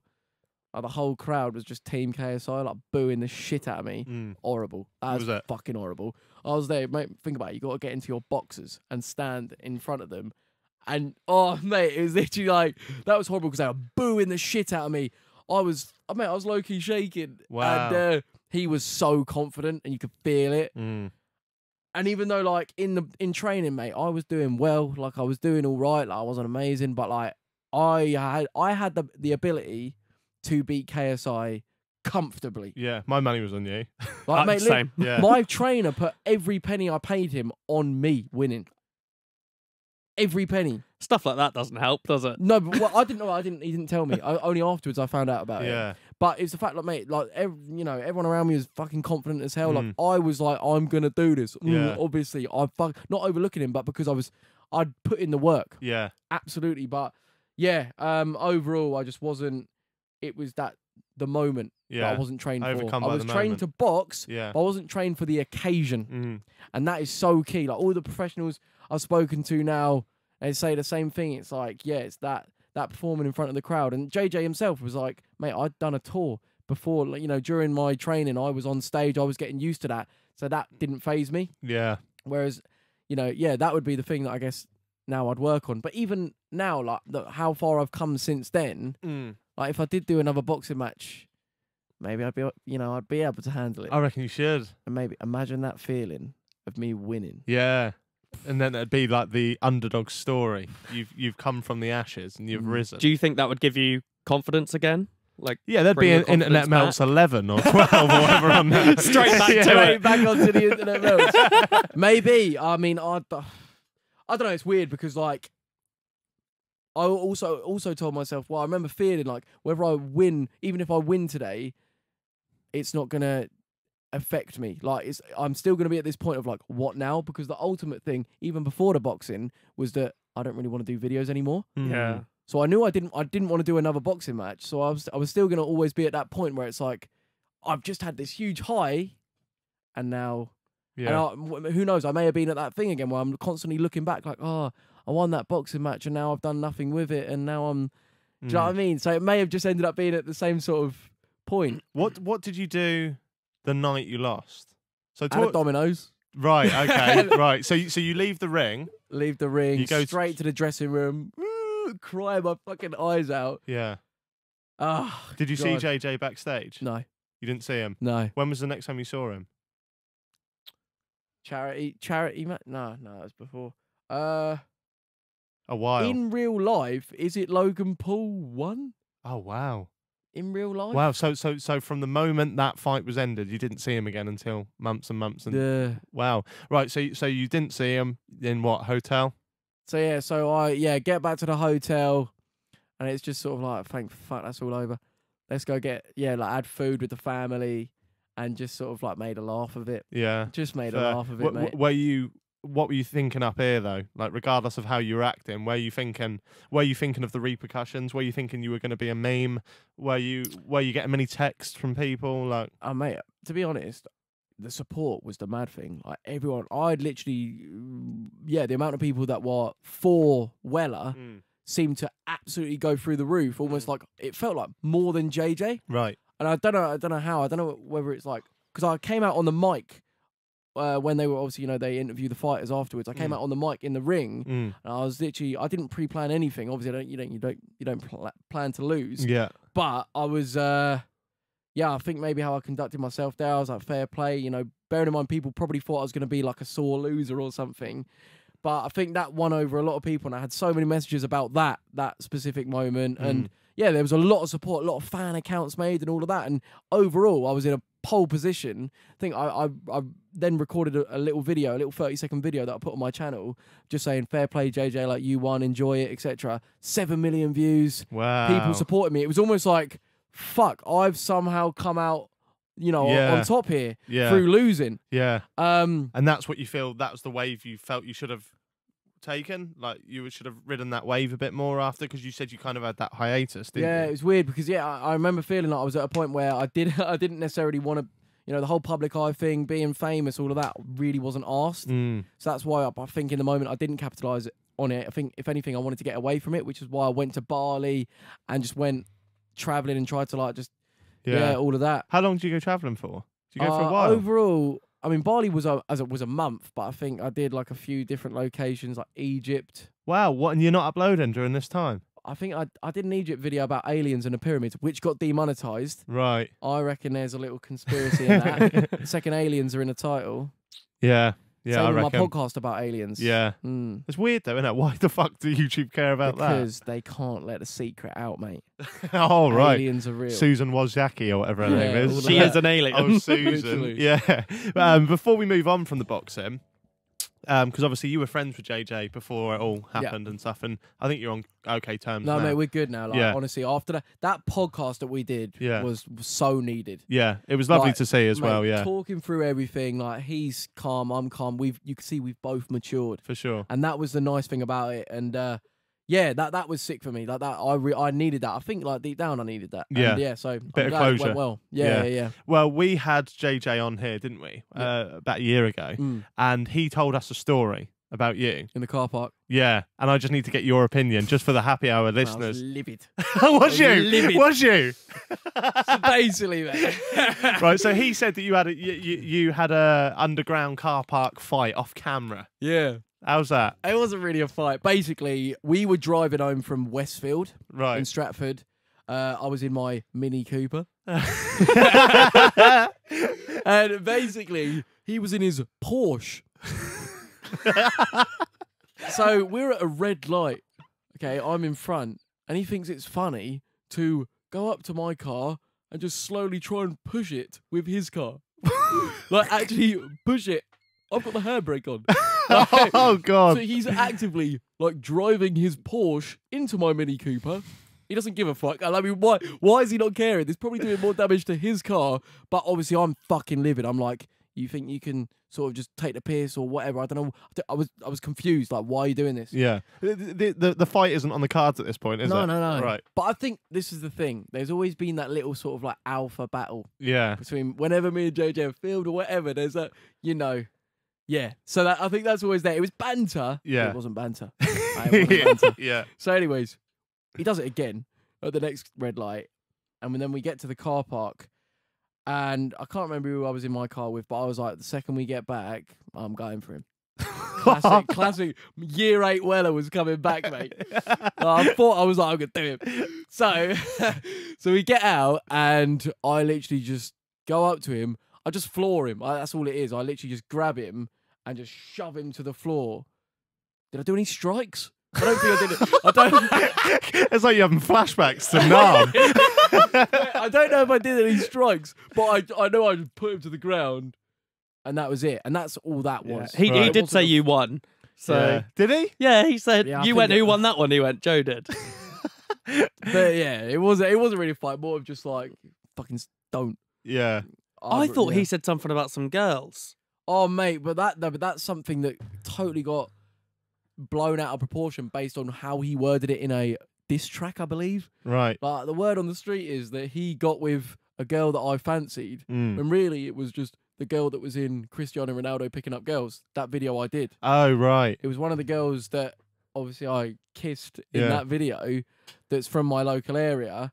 And I think they had a entanglement.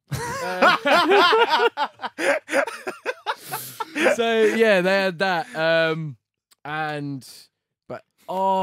That was it. It was at a gaming event. We were all staying over in the same hotel. And in the morning, when he came into my room after doing the deed, wait, I think it was a threesome, wasn't it? Yeah, he mentioned. That is what he said. So basically, okay, it's with this other girl that's from my place. They're gonna hate it. I'm really sorry, I am. But so when JJ comes in, I say to like Calfreezy and that, like, I'm like, oh, when he comes in, I'm gonna like pretend to like be angry. I'm gonna start on him. And literally for like lasted about 2 seconds, I got up and was like, "You fucking, what do you think you're doing?" And then I was like, "No, I'm joking." That's all that was. Oh, legit. But I was like, I'm joking, mate. I don't give a shit. How'd that shit even get out? Did he think he was? But then it's where when he started doing a diss track on me for our boxing, he was like, "Yeah, I slept with your main chick." He was like, "Wait, what?" Well, no, you didn't. Some girl from the Ronaldo video. Yeah. So, but that's all that really was. Fair enough. What's your opinion on like the sidemen and that now? Are you cool with them all? Because I've always been cool with him. I noticed there was that clip going around, that bit of beef for you and Bazinga at the. No, that was a bit like, come on, mate. Like, I went up to him and was like, obviously, little interview. And he deferred. He was like, "No, not now, mate." Trying to go home, to be honest. Trying to go home. He's not interested. All right. This way, mate. This way. Bazinga hates it. I go around the corner. He's doing an interview for someone else. Yeah. And I just obviously think like, well, that's fucking tosser. You know what I mean? Have you seen that clip? No. It's so funny because Ethan's doing this interview for this boxing channel, and then Joe comes straight around the corner. He goes, "Oh, you didn't while he's doing the interview, you didn't want to give me an interview, but you'll do one with bloody Boxing Daily or whatever it was." He doesn't do Weller interviews, but he does bloody boxing social interviews. It's all right, Ethan. Priorities, mate. And then as he walks off, he goes, "Tosser." He wouldn't give me one. He wouldn't give me an interview, but he gives you one. But on the actual stream, you can just see Joe in the corner just do that. It actually came up on the stream. It was so funny. Because I think that was the first time I'd met you, like in person. Yeah, no, it was. And I was just smashed. You were wanking. And I was all sweaty in that shirt. And I put up did you see it? I put up the picture the next day because I had a loose tie on. I said it looked like I was just got out of court after trying to get possession of Alex, who was my kid. I don't know if you saw it. Went a bit. But basically, to round it off, people thought that me and Ethan had beef, whereas we didn't have beef. I think he did actually comment on that video though, and then deleted it. Oh, right. He had beef. Because I think people were commenting saying, "Oh, Ethan's a wanker. Ethan's this," which I was like, "Oh shit." I don't want to, like send people on him. Yeah. But I think that may have caused a little bit of upset. I don't know. But overall, with the Sidemen, I'm absolutely fine with them, and I believe that they are absolutely fine with me. Yeah. Like, apart from Vic Star, because obviously when he was on, he was saying that shit about you. Yeah. What? That was awkward. He was just saying that he could knock you out one punch and stuff. Really? Should I tell you a story about Vic Star? Oh, God. Fucking no, mate. He got mugged, and I fucking was trying to back him. Wow. So basically, we were on holiday in Napa. Yeah. With the boys. Classic. Oh, no, that was awful because JJ paid for that. Fucking hell. Like, he took us all on holiday, and then there I am, like a year later, started on him. Wow, yeah. And that was where I remember thinking, oh, shit, that's a bit dodgy. But anyway, so we were on this holiday, and Vic has got his, like, iPhone 57 out. Like, all I knew is, at the time, that's the latest model. Yeah. Anyways, so he's got he's cutting about. I'm with him, because he loves house music. I was like, he is a session. But I never would have thought it. Yeah. I never would have thought it. But he has his phone out, and these two guys come over, and they're like, "Wait, mate, what's the time?" Oh, God. Well, that one, mate. Obviously, at that point, I didn't even think about it, because I was pretty fucked. Yeah. Right? Yeah. And anyways, what's the time, mate? Next thing you know, and then this guy's darting. He's gone. He's off.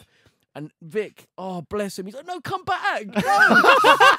And then I'm just like, fuck this shit. And I'm like, I try and run, both of us try and run. The guy gets away and he's just stolen Vic's phone. But on that holiday, I really realised he's a solid bloke. Yeah. Vic Star. So yeah, I felt really bad for him. It's funny. Obviously, he didn't say. Yeah, I was going to say. I assume you know he said nothing about you. Yeah, knocking you out. Jack's just being a prick. Oh, okay. Oh, there we go. When we met Vic Star, it's funny because he's a bit of a like.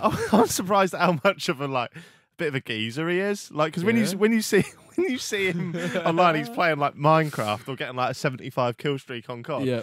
Alfie was like, "Oh, I bet Vic is absolutely lovely. I bet he's so sweet." And I was like, "Yeah, I think he's nice." But we bumped into him at the fight, and Alfie was shocked because we went up to him. We was like, "You right, mate?" And he's like, tilted his head back, and he's like, "Yeah, what are you saying? You're right." It's just like, this is Vic Star, like he's acting like a doorman or something. Yeah. It's mad, interesting. I mean, yeah, no, I mean, I'd love to know, like, what does he have a missus? Is he a player? Like, what YouTubers do, get about which ones are girlfriends?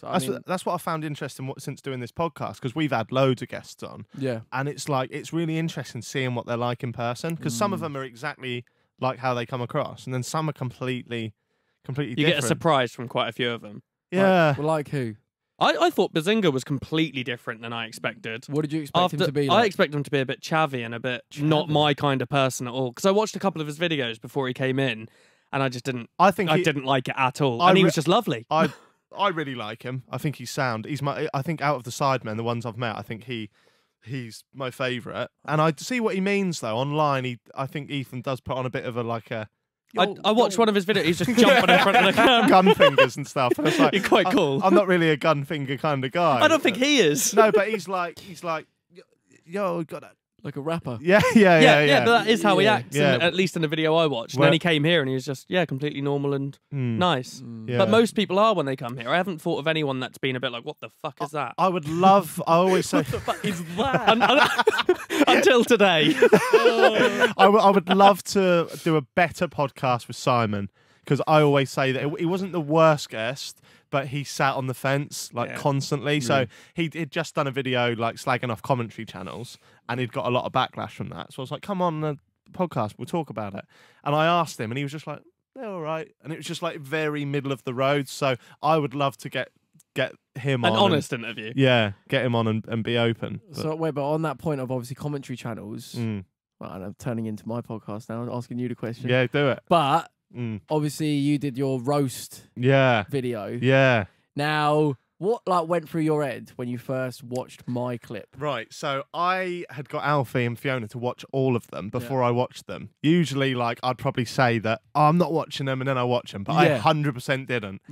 And I went, are there any that's really bad? And they picked two out. So they went, Josh Peters one, because we copied his video and he's mugging me off for it. And when I uploaded that video, I was like, saying to Alfie, is this a bit too similar to Josh's? He's like, no, that's fine. So I was like, okay. So when he mentioned it, I was like, oh, that's a dagger in the heart. Yeah. But then they went, and Joe Weller's one. And I was like, oh, fuck. What has he said? Because I knew all the other people in that, I think, I probably knew better, because I'd only met you once. Yeah.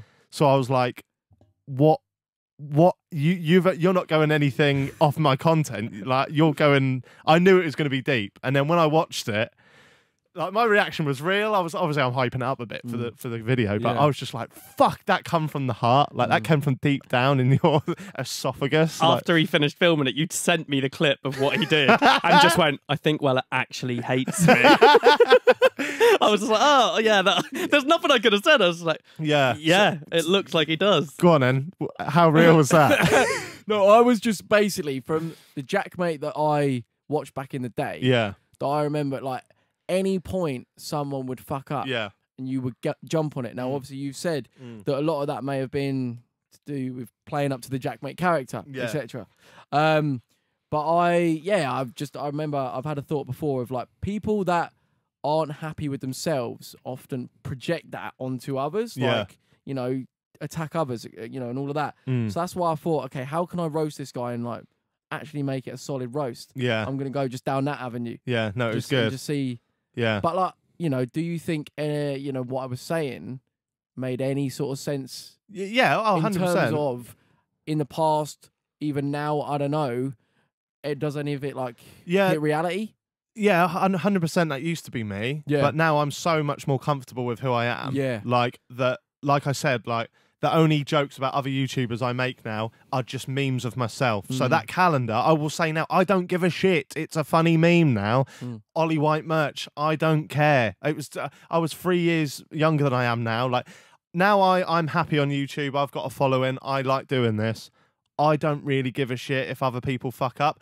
That's not to say that if somebody does something in the future that I really disagree with, I'm not going to articulate my opinion online and verbalise it. I might do, but I think it's just now when somebody fucks up, I'm like, okay, do I care about this? Does it affect me? No, I'll just carry on. Yeah, because I remember back in the day, like there was something I did. I think I said in a video, a fan.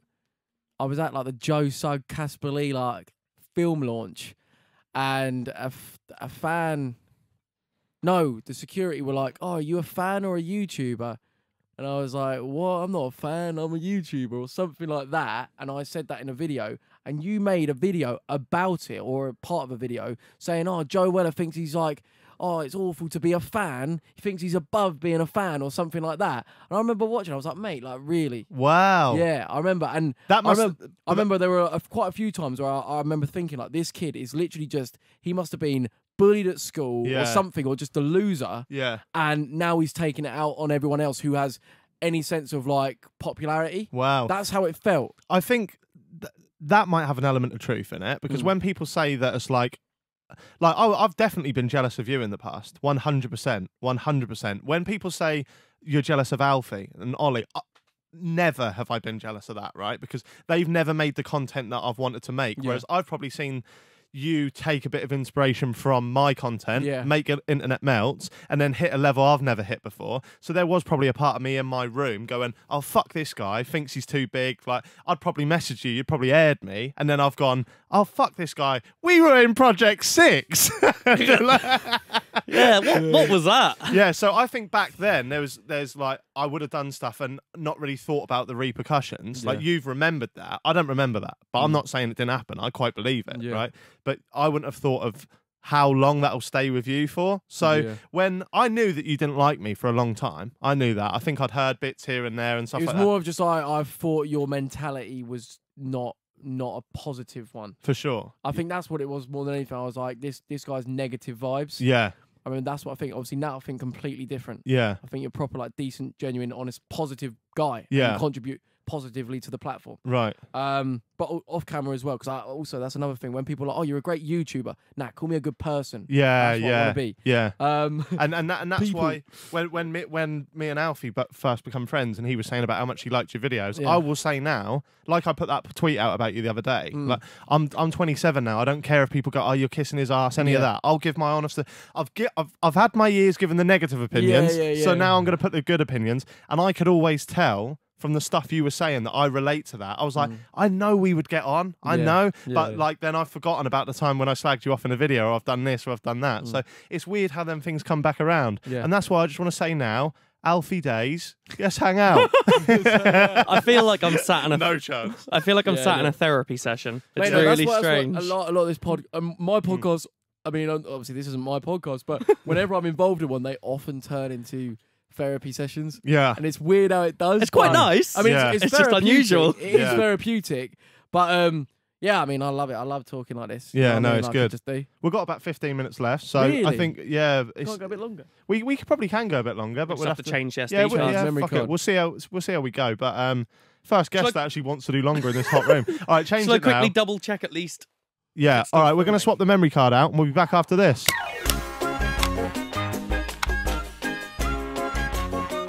Hello and welcome back. Third part. We've done it in 3 segments because Joe's a good guest. Yeah. Do you have to get rid of a lot of stuff for waffling? Not really, because we keep everything in. Like, I mean, it is as open as it can possibly be. Yeah. Like, within reason. And that's the thing. Like, I think that's how we wanted it to be. Like, we don't.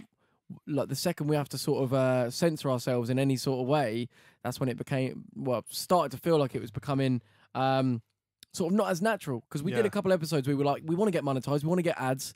Let's do this a bit more PC. You know, we can't swear and shit. And fuck that shit. Yeah, literally, like it's dead. So yeah. Before the break, we were talking briefly about Project 6. Yeah. Remember that week? How did that, mate? How did that come about? I think it was Nick Crompton. Did he piece it all together? Nah, he was the last piece. Really? So it was me and, at the time, a guy called Chip Daddy. Jamie Cottrell. Yeah. And we were like, we want to do a collab channel because they seemed to be all the big thing back then. That was probably even before the Sidemen. And then we got some other YouTubers involved. Adam Waith, the channel where YouTubers go to die now, apparently, according to KSI. That's what he said at the press conference. Really? Yeah. With you, I think he said that, actually. Jake Boys. Lives in Elsham, up the road from me. I see him in Cameo all the time. In a club? Yeah. Oh, really? Do you ever go up to him and speak about the good old days? We'll be like, you're right, Project 6, you know. You know what I mean? And then we had 2 more spots, so I think we got you in for about a day. And then... Who recruited me? Who was like, yeah, let's get Weller? It was either me or Jamie, I think. But this is just before you blew up, I think. I remember, Literally just before, though, wasn't it? It was like a week before the World Cup song came out, or something like that. I remember joining, and I was like, yeah, you know what? This could be a big thing. And to think that Nick Crompton technically took the format of Project 6 and made Team 10. Team 10, yeah. Because the thing was, Do you know what I mean? Nick Crompton was just literally, he'd be the first person to tell you this, he was literally a fanboy of me. And he used to comment all my videos. Yeah. And I watched one of his videos once, and I was like, oh, he's like a funny, chubby little northern Peter Kay type character. Yeah. So I said to Jamie on Skype, I was like, shall we get Nick Crompton to be the 6th member? And I called Nick up and was like, Simon Cowell at Judges' Houses was like, you're in the gang, basically. And he was proper buzzing, like he was ecstatic. And then we did it for a while. You dropped out early doors. Yeah. I remember like I could barely make my own main channel videos. Yeah. And then it was like to do these extra videos, I was like... Yeah. But it was weird because I didn't ever feel like... I never felt... It was a flop, but I never felt like we were a group. I never met you. No, I didn't know who you were. No, I didn't know why. Obviously, I knew I was like inspired by you, but like, yeah, we'd never met. And I think that element is vital. Yeah. You know, it just is. We did... So after you dropped out, you went and did the World Cup song. Yeah. We met as a group at the YouTube studios. And I kind of was it dead? Yeah. Was there no chemistry? It was funny. We all could put it on, but I was like, they aren't my kind of people. Really? Adam Waith, and they're probably fine now because, as I mean, we've grown up and stuff. But like Jake Boys, he was not my kind of person. What, a bit Tory or like what? No, not Tory. Just like hello, like old school YouTuber. I love Candy Floss. Like I'm so random. Forward rolls and that, and I'm like. Get up off the floor. Yeah. So it's just I went. No. I'd never had good experiences with any of them, except Nick. I love Nick, but and then Nick obviously Sam King. Nick grew a following, and then got the job at Social Chain. I remember I was sat in my dad's flat in Thetford, and Nick called me up, and he had this job in at Social Chain in Manchester, and he was like, "I might move to LA." I was like, what? Because you're just this little chubby kid that I thought was just always going to do that. And he was like, yeah, I've got a couple of Vine stars that I'm going to manage. And I was like, okay, mate, yeah, go for it. And he was like, do you think I should? I was like, yeah, sure. And I put the phone down. I remember thinking that's going to flop. Like, he's going to be back in 2 weeks after that. And then he births fucking Jake Paul and Logan Paul's career, which is mental. Actual mad. Yeah. Like, I remember seeing that when Nick Crompton was involved. I was like, how does that come about? Multi-millionaire. Like, what's he doing now? Like, he now has got a high up job for Universal. So he's managing people like Justin Bieber, Taylor and Swift. Look at his face.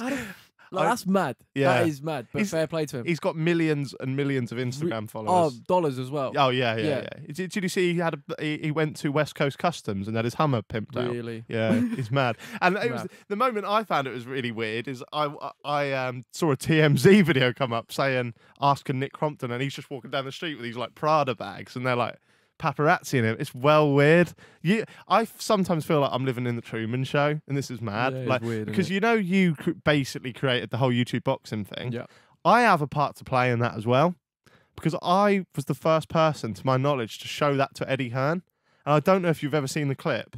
Yep. But me and my old co-host Tom, show him the press conference because I'm asking him, does he think it's fake? I saw that, yeah. So, because I didn't think the fight was fake, but I thought all the build-up and that was 100% fake. And I was like, what do you reckon?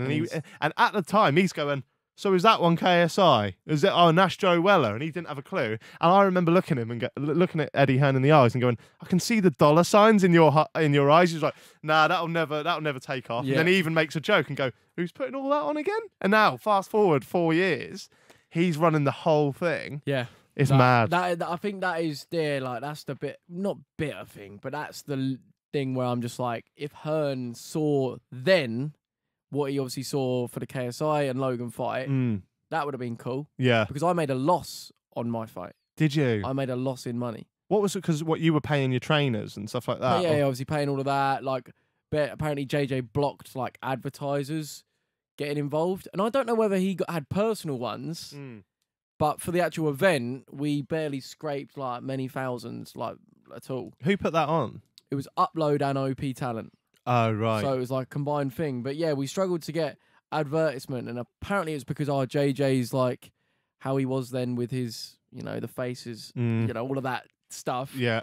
Apparently that was the reason why advertisers didn't want to be involved. But I was like, surely not, mate. That's a bit old news. Yeah. But yeah, apparently, he just sort of... he didn't want me to profit from it. Wow. Apparently, that's what, we have the same manager, and that's sort of like the vibe, that was said. To this day, you didn't make much money from it then? Like No. Obviously, like, since, the videos I've made about 20 Logan Paul KSI videos. Yeah. I have made money from it in the long run. Yeah. But in terms of the actual event, when you see that JJ and Logan got paid $5 million. Yeah. It is, they've earned that. Like, JJ defeated me to earn the ability to earn that, so fair play. But that's the thing where you're like, if, we did our event for free in terms of, like, people didn't have to pay to watch. And at that point, I was like, I don't want to make people watch. We're not professionals. We're literally having a YouTube thing. This is YouTube and it should be for free. But, like I was saying earlier about the whole being a bit more business savvy, maybe I should have gone, you know what? They got to pay a $5 to watch. You had an athlete head on, not a businessman head. Yeah, I did not give a fuck about any of the money, whatever. I just wanted to win. But if I did, then that could have been a nice little earner, or at least made me break even. Yeah. Do you know what I mean? Yeah. Do you have any, you were saying you're more business savvy now? Yeah. Do you have any, like, business ventures that you think you're going to go into, or are you So with Wafflin, we're doing something. Doing a tour? No. Well, maybe, but that's not the thing. So, Christmas DVD? Little workout DVD, mate. Well, we're thinking of doing a club type thing.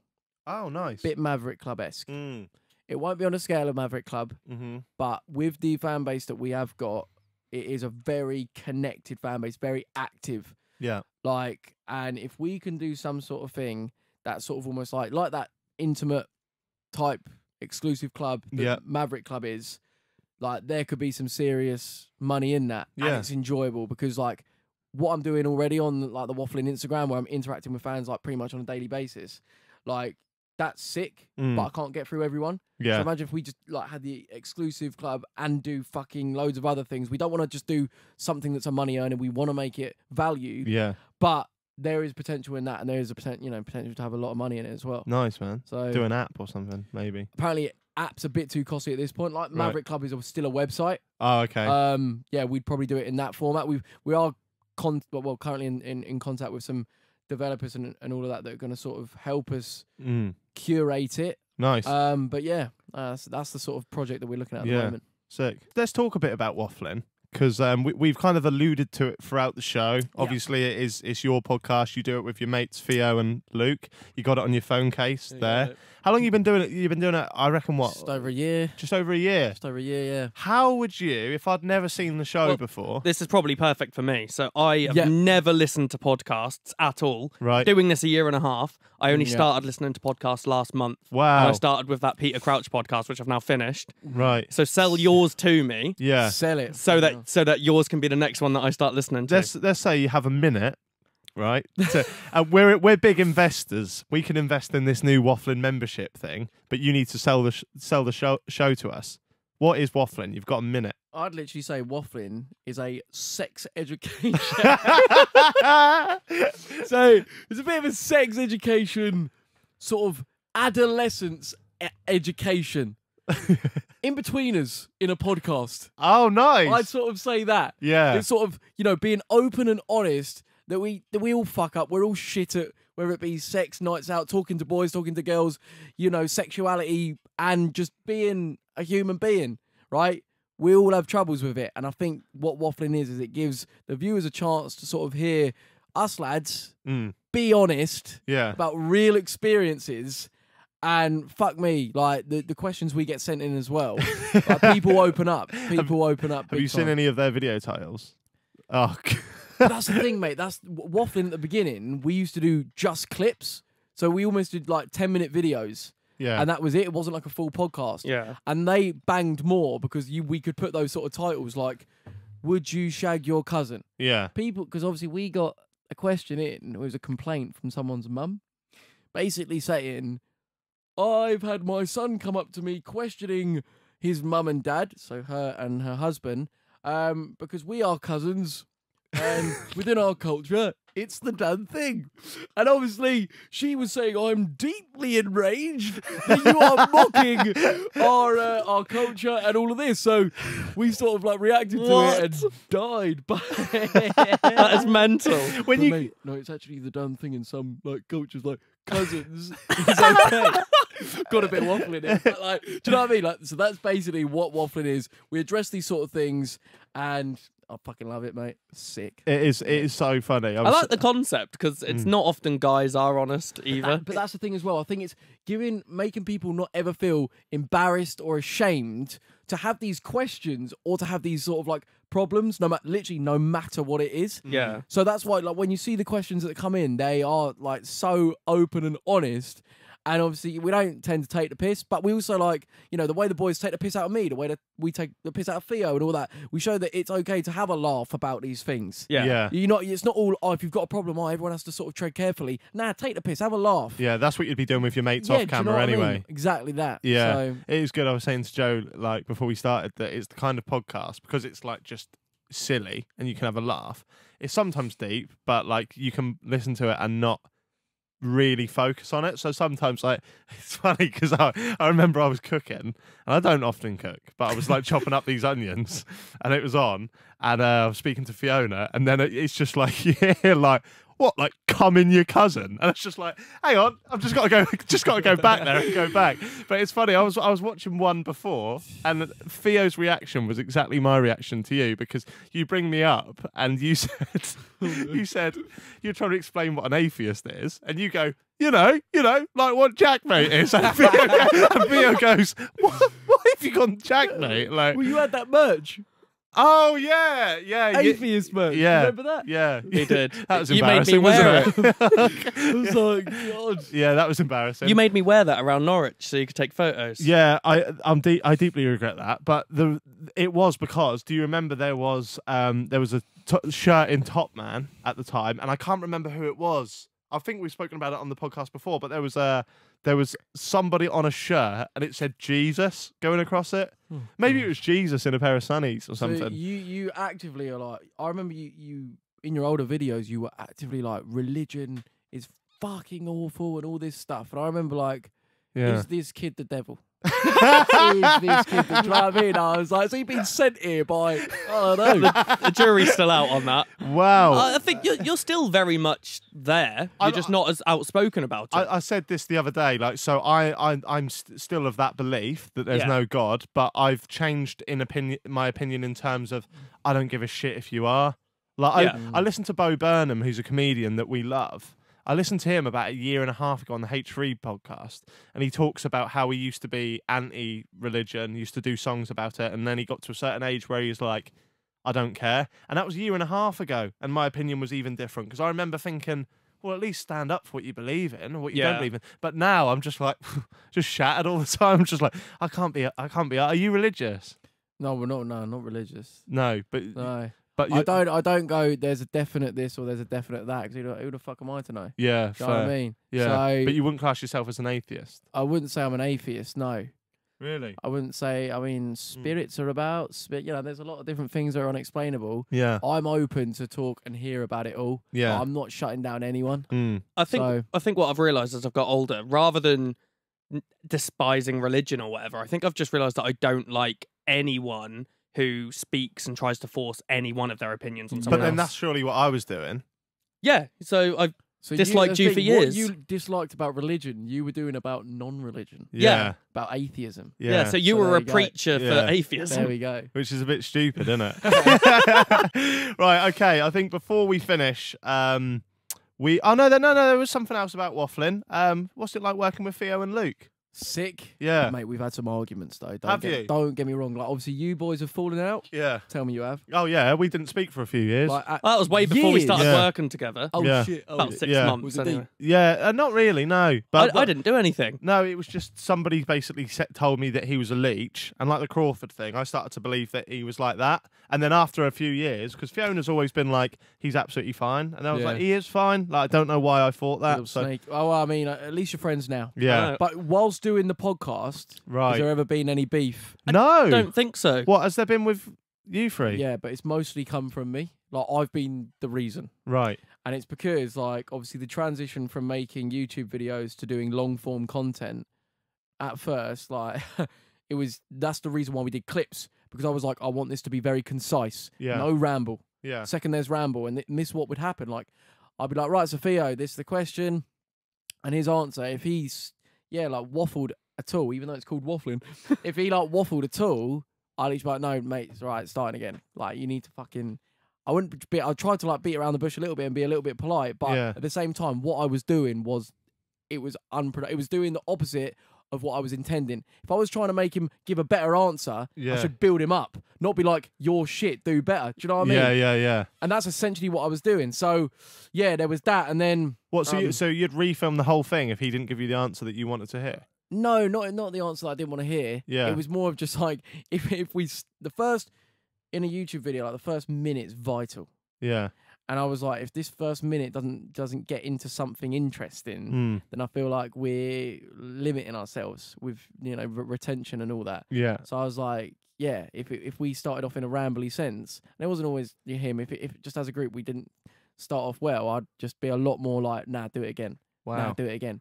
And that pissed him off, I guess. Well, yeah. Well, it was more of just like, yeah, it's that thing of like me essentially being a bit of a narcissist, like thinking I'm better than everyone. Right. And that's yeah. And I have tendencies to do that. Yeah. With creativity as well, because I have these visions of like, this is how it's got to be. Yeah. It's a lot like, are you ever like that when you have like the people working with you, if someone's not, in your opinion, up to scratch, do you ever get frustrated with them? Yeah, I feel like sometimes I'll show Fiona something that I think's funny or good, and if she questions it, I'll get annoyed at her.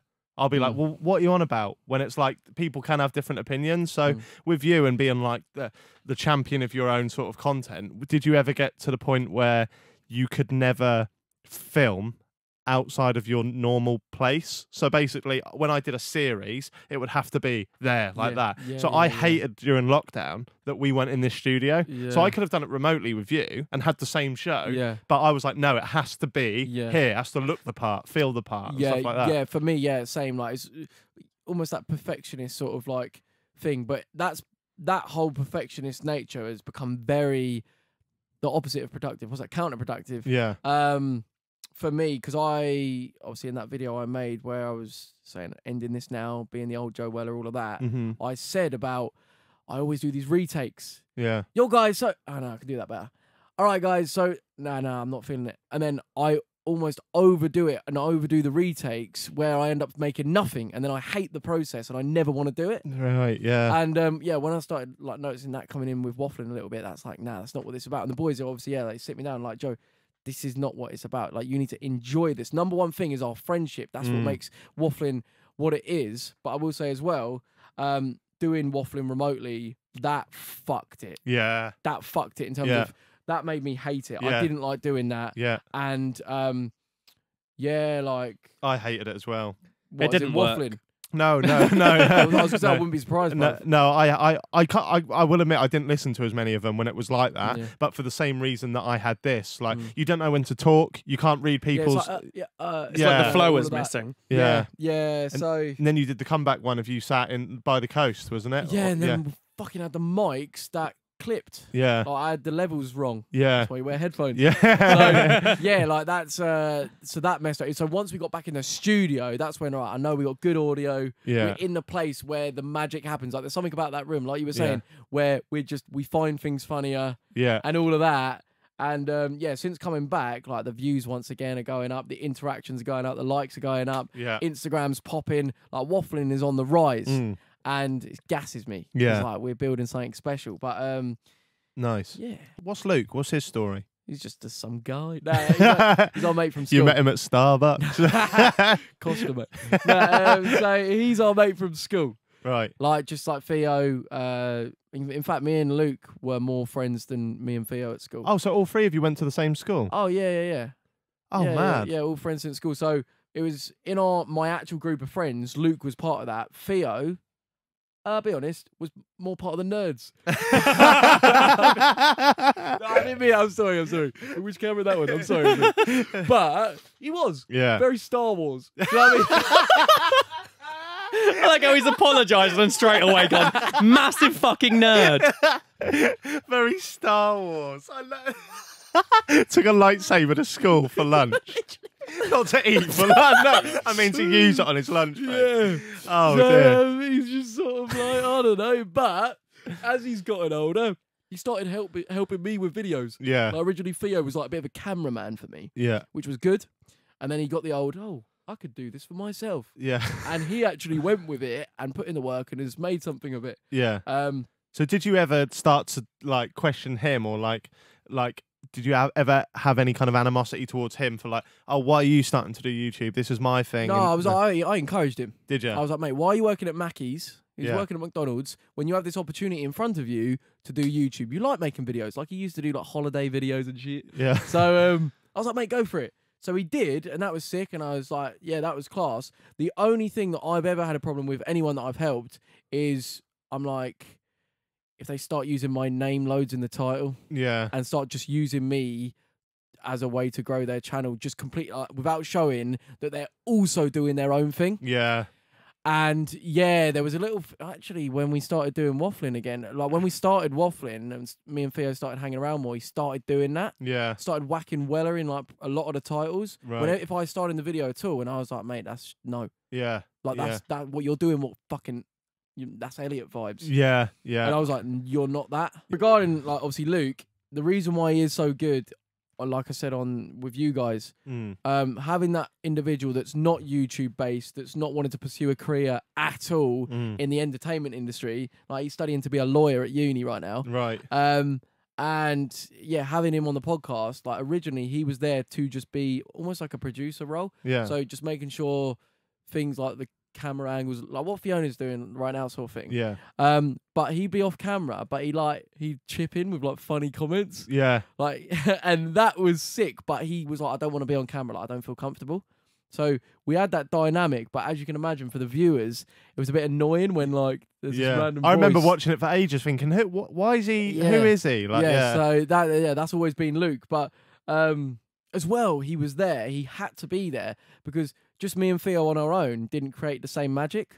Right. That sounds a bit dodgy. Yeah. But like, as in, it wasn't like the vibe wasn't as funny. Yeah. Whereas there's something about that Luke kid that's just like he just makes shit funny just from being there. Yeah, yeah. Don't know if you have people in like your friendship group that. Oh are no, like no. that. I think a 3 is way better than a 2 because even if like we now start to take the piss out of Stevie, there's that dynamic, and then you might turn around and take the piss out of me. Yeah. And if you went in this room right now, and I'd be going, oh yeah, you're a fucking nerd. It'd just and be then, bullying and me. then it's then it's just weird. Yeah. So literally that, and now Luke's like on camera, and we're a thing, and yeah, it's sick. Yeah. Like, so long live Wafflin. Yeah, class. Waffling on YouTube and audio platforms and stuff. Check all it of that. out. Check it out. Right.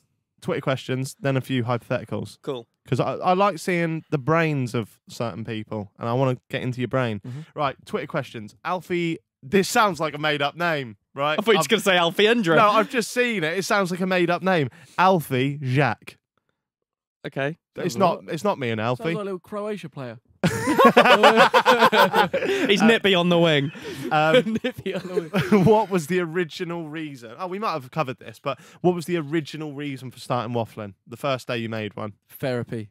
Yeah? The reason is because there was an opportunity in terms of like I know when we all speak, me, Luke, and Theo, we have good chats. But it was mostly because like I wanted to practice talking on camera because I lost that ability. I lost confidence on camera.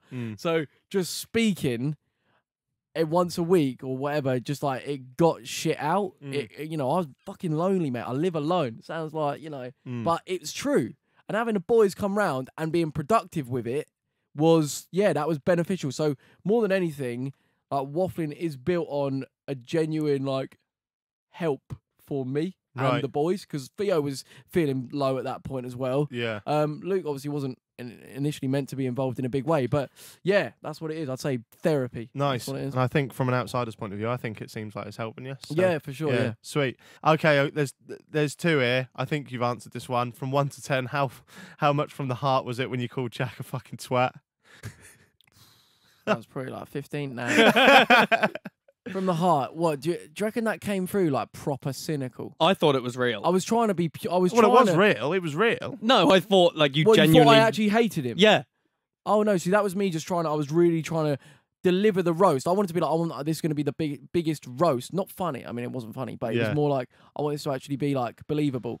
Yeah. It was. Yeah, no, it was. Definitely was. Yeah, and I found out today that it came from the heart. So. Actually, like, did it affect you at all? No. Did it make you think like Weller's a prick? No. I'm very thick-skinned, and I kind of already knew that you thought like that of me back then. So it's like, I hope that he doesn't think that now. Yeah. But I'm pretty sure that was his opinion once upon a time. Yeah. Who's a better co? I'm gonna throw another one in. Actually, I've been bottling it, but I'm gonna do it. Who's a better co-host, Theo or Luke?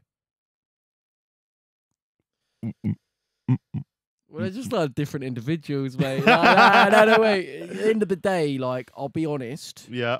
Sometimes I'm like, definitely Luke. Sometimes, like the last episode, Theo, he was on fire, mate. Rinsed me. Rinsed me. And it was like, you're sick. The comments were actually like, Theo's actually funnier than Weller. And I was like, right then. You're off the podcast, Theo. I'll get rid of him. But honestly, Wafflin doesn't work without all three of us. Like, it just doesn't. Yeah. I've tried. We've tried. Yeah. We've actually experimented and it don't. Right. So those boys, they're both vital. Okay, sweet. Rate the Sidemen in preference. Oh, Best God. to worst. Best to worst at what? How you like at being them. a person. Yeah. Fuck Yeah. me.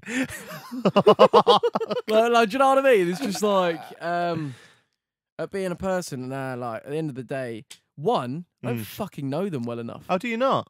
I don't, mate. I've been on a few holidays with them. But like how well someone can smash now. Right, we'll move on to the hypothetical questions. I mean, I think, and this actually, going back to your old videos, Yeah. one of my big issues were you would slate someone, meet them in real life, and then be like, oh, they're actually all right once you get to know them. I'm like, well, why are you slating them? No, I don't think I did do that. I think you did. Do you? Yeah, that's what it was. It was like you'd slate these people, but you'd only slate people that you don't know. And I'm like, he doesn't even know them. No, because I'd always judge them. Well, I hope I'd always judge them for what they'd actually done rather than as a person. So one thing I was quick to backtrack on with the Alfie Day stuff is when I mugged off his content, because it's not for me anyway. Yeah. But like their actions, I still stand by. Like they've done muggy stuff. So Casper Lee, like, he's welcome on the podcast whenever he wants. That doesn't mean I think he's like an A-OK person. Yeah. So it would be a case of like, so Josh Peters, I thought he was a dick because we had a clash. Yeah. But when I met him, I was like, that's one of the times when I'm like, I'm actually surprised at how similar to me he is. Yeah. And whether he wants to admit that or not, me and Josh, like I reckon you and Josh could go on a night out and have a proper laugh. Mate, he pulls loads of birds. Yeah, because he's good looking, South African. I remember the first time, because he didn't do YouTube when I first met him. He was just Casper Lee's mate. Yeah. Fucking hell. Like Casper was like, wait, mate, watch him. I'm telling you, he'll pull whoever he wants.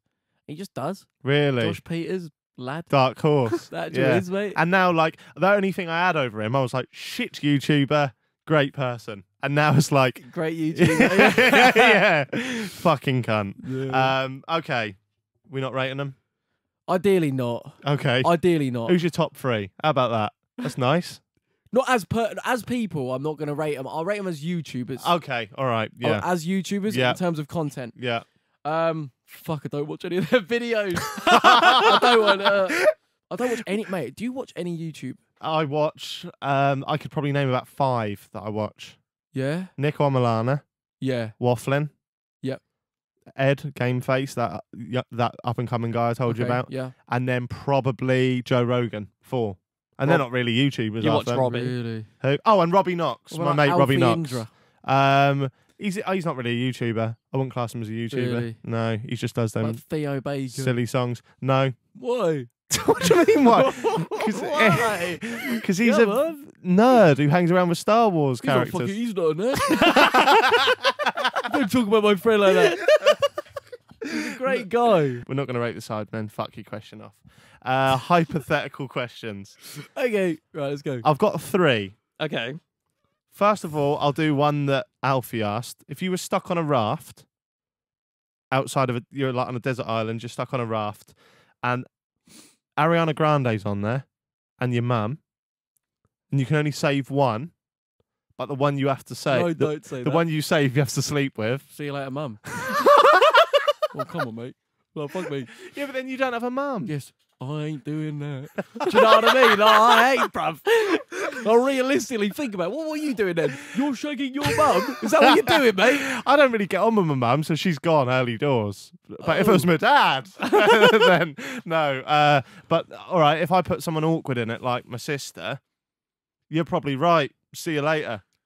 Yeah. Yeah. I mean, probably. It definitely is right. Yeah, Like, but then, surely? but then, yeah, I wouldn't want to do that. But then I am from Norwich, and and it is a case of she's dead now because of me. Yeah, but then you'd also have the whole world hating you for having killed Ariana Grande. That, I think that would cause some serious trauma. Like, mate, if you have to do that with your mum, like, do you know? Think about it, mate. Yeah. Like, right now, if it's like, right now, you got to go out there and do that. Yeah, it would be pretty bad. It'd be all right for her. She wouldn't remember it. She would be pissed. But, oh, God. The next one. Look at the way he's looking. She's an alcoholic. Right. Bag. You have a bag of balls. Move the bag. All right. Oh, God. Yeah, a bag of balls. 100 balls in the bag. Right? They're all the same size. Imagine there's 100 ping pong balls in there. 99 of them are blue. Yeah. One of them's red. Okay. You have to be blindfolded. You have to take a ball out. If you get a blue ball, you win £1 million. Yeah. If you get the red ball, you die. You get stage 4 terminal illness, right? Would you take a pick for $1 million? And if you would, you can have as many goes as you want. But as soon as you get that red one, game over. Would you take a dip in the bag? Give it a go. Give it a go, mate. Would you? Well, this is the thing. Like, this is why I've taken up a lot of like extreme activities, because I'm at a point now where like that exhilaration, that adrenaline, like I need that in order to engage me in whatever I'm doing. Right. So I just view that as like an extreme sport. Let's go for it. End of the day, it's probably 1 in 100 that I could have gone down this morning when I was paragliding. Yeah. I reckon so. You're right. So I reckon I'd go for 1 go and that was it, and I reckon I'd win. Yeah, you get the millie. I'd do 4 or 5. Really? I welcome death, so Yeah, I mean, like, what are your views on it? Like death. Off topic here. don't go into this because Pretty bad. Really? Yeah, so I have OCD and I Okay. have like an extreme health anxiety disorder. So Oh. I have this thing where like 10 times a day, my head will convince me that I'm terminally ill. So it's like a proper bad, like Really? yeah. It's proper bad. So I've like opened up to Fiona loads of times when I've been smashed. But like I have these certain things in life where I can't. So for example, like me and Alf will be in the pub and there'll be like a sign and it will say like, oh, testicular cancer or something, like check for lumps or whatever. Yeah. And when I was younger, I found a lump. So it traumatized me. I remember I went to like the doctors and the hospital and that turned out to be fine. But now it's given me this like mental condition where before that I had OCD anyway. So I had a picture of my granddad on the wall. I told this on the podcast. I couldn't go to sleep at night without kissing it 13 times. 13's my lucky number. If I didn't do that, I thought I'd wake up and he'd be dead. So I had all these like things, but then after the lump, it turned into health anxiety where 10, 15 times a day, my mind would just go off. And for a minute or two, it's like really quick bursts. I will be convinced that I'm going to die. So like I could be driving home tonight and then I'll be like, my brain I'll start getting these conscious thoughts of, oh, you better like, you better see your nan and granddad tomorrow, because then you ain't got much after that. And then I'll be like, what? And then it'll come to the forefront. I'll go, oh, fuck, I just got that thing again. I've woken up in the middle of the night before, because it's not always about me as well. So I've woken up in the middle of the night before, and I've turned over and I've looked at Fiona and I've thought, oh, she's going to die. And that's mad. But I've woken her up and gone, you should really get a blood test tomorrow. And she's like, what? What are you on about? I'm like, you just need to get a blood test. You need to. And I've woken up in the morning and gone, sorry, I don't know what that was about. It's just my head. So yeah, I have this really weird thing with death, which I think I've spoken about on the podcast before, but I've never kept in the video. Yeah. Honestly, mate, like opening up in that sense, like, it's powerful. Yeah. And just hearing you say that, like, yeah, like, that is mad. And would you say, like, in terms of mental health, like, is there any other things that you feel maybe you do suffer with? Yeah. Well, just because of that, like, sometimes I will never ever say that I've got depression, because I know that's a serious thing, and like people that have depression. But have you ever felt depressed? Yeah, I felt depressed, but only because of off the back of that. So Alfie has been on the podcast before, who's obviously one of my best mates now, and he's spoken about he has a really bad OCD, which is called retroactive jealousy disorder. So he needed to actively seek out sexual things that his current partner's done, and it would make him feel so jealous and horrible that he's broken up with girlfriends in the past because he's had to find out every detail. And he's told this on the podcast, so I can tell it again. But because of the intrusive thoughts, which are what I get, he gets them over and over and over again. He's actually suffocated himself with a belt 3 times to the point where he's passed out. And then the 3rd time, when it was so bad, he called up the hospital. And now he does therapy sessions every week on Skype. So he's constantly saying to me, like, you need to do therapy sessions. You need to do therapy sessions. It feels good talking about it, because at the moment, I've gone in this routine where I'll get fucked every weekend. And then I'll speak to Fiona about it when I'm fucked, because it's the only time I can bring myself to, like, open up about it. But because I found that lump, when I always like describe it to people as, like, when I've told Alfie or Fee that I was like, oh yeah, I always worry that I have cancer, but it's specifically testicular cancer that I think I have. And this is mad. You probably know this, but I haven't been able to, like, look or touch that part of my body for about 12 years. For real? Yeah, big time. Not even, like, sexually? Sexually, no. It's like, don't touch there. Yeah. Like, you can't do it. And Fiona and, like, other people have said, like, you need to go to the doctors and get it sorted. Because the thing is, if I went to the doctors and they said, oh, you don't have this illness, you're absolutely fine, I reckon all my troubles could go, because I could be like, well, there we go, I don't have it. In my head right now, that from the moment I found it, I've had that illness the whole time, and it's like just like, yeah, so it's just like getting worse and worse. And that's why I'm so anti-death. So, like, whenever anyone talks about death, I'm like, I don't want to hear it. We had my mate Robbie Knox on the podcast. He spoke about when he found a lump, and then he went, oh yeah, you can't fuck about with that. He was like, if you get a lump down there, you got to go to the doctors. And I went all white, and I could feel myself getting a bit faint. And I was like, oh, let's just change the subject. So yeah, it's mad. Fair enough, if there is anyone out there that's suffering with health anxiety, then I'm with you. I'm with you on that one. And it is pretty shit, yeah. But it's weird because there was that trigger. So that trigger kind of, I can look back at that and go, it was that. Like, right now, talking about it, I know it doesn't make sense. But later on tonight, I'll convince myself it does again. For sure. Well, anyway, let's pick up the mood again. But just to end, like, just to conclude that, like, would you ever consider talking to, like, a professional? I don't think I could talk to, right now, I don't think I'm in the position where I could talk to a doctor, like a medical professional, where they're like a doctor, like a physical doctor, who would look there and go, no, you're fine, or give me a blood test. Yeah. Because I worry that it's going to come back and not have the answer that I wanted. But I think I would speak to a therapist about it and go, why do I have this constant thought in my head? Although I feel like their answer is just speak to a doctor and then you'll be fine. But I can't. I don't reckon it would just be speak to a doctor. No. But, like, speaking for me, like, obviously I've had different, like, you know, issues. But speaking to that Believe in Bruce guy, I don't know if you've seen. But, like, obviously he's helped me so much, and I was so, like, there's nothing a therapist can do or anyone else can do that I haven't already thought of myself. Yeah. Like, that's how I used to always think. But so you'd recommend one? Mate, without a doubt, bruv. Really? Like, that, if you think about it, do you want to look back and go, that side that ate me up, like, in my brain for a long, like so much of my life, like, do I want to look back and say, oh, I didn't even try to, like, do something about it? Or knowing that realistically, like, if we're realistic and logical, there is probably a way that can help you deal with it better. Yeah. Like, what? Yeah. It's true, You know what I mean? And it does take, and that's the thing, like when it's something like that, it's like often what you want to do is just fucking don't think about it. Yeah. Don't fucking think about it. But the only way to make that progress is to go head on and go, right, we're going to address this. We're going to fucking deal with this because I need to, because I want to live a happy life. Yeah. Do you know what I mean? And that's what I had to do with my depression. And it's still a daily battle. I'm not cured of depression. I'm not cured of anxiety. It's still a daily thing that I have to, you know. Do you have days where you think about it less or you feel better, or is it just a constant level? Yeah, so basically, like, if I'm doing things, i.e. this morning, paragliding, coming up here and filming, I'm fine, I'm class. If anything, I feel like I've got my shit together. Yeah. But obviously living alone and spending a lot of time on my own, yeah, man, it can come in big time. Like I got addicted to caffeine because it was like a sense of you have caffeine, you're up, you're high, you're hyped, boom, smash a gym workout, do all of that, and I'd feel all right. Boom, another coffee, pre-workout.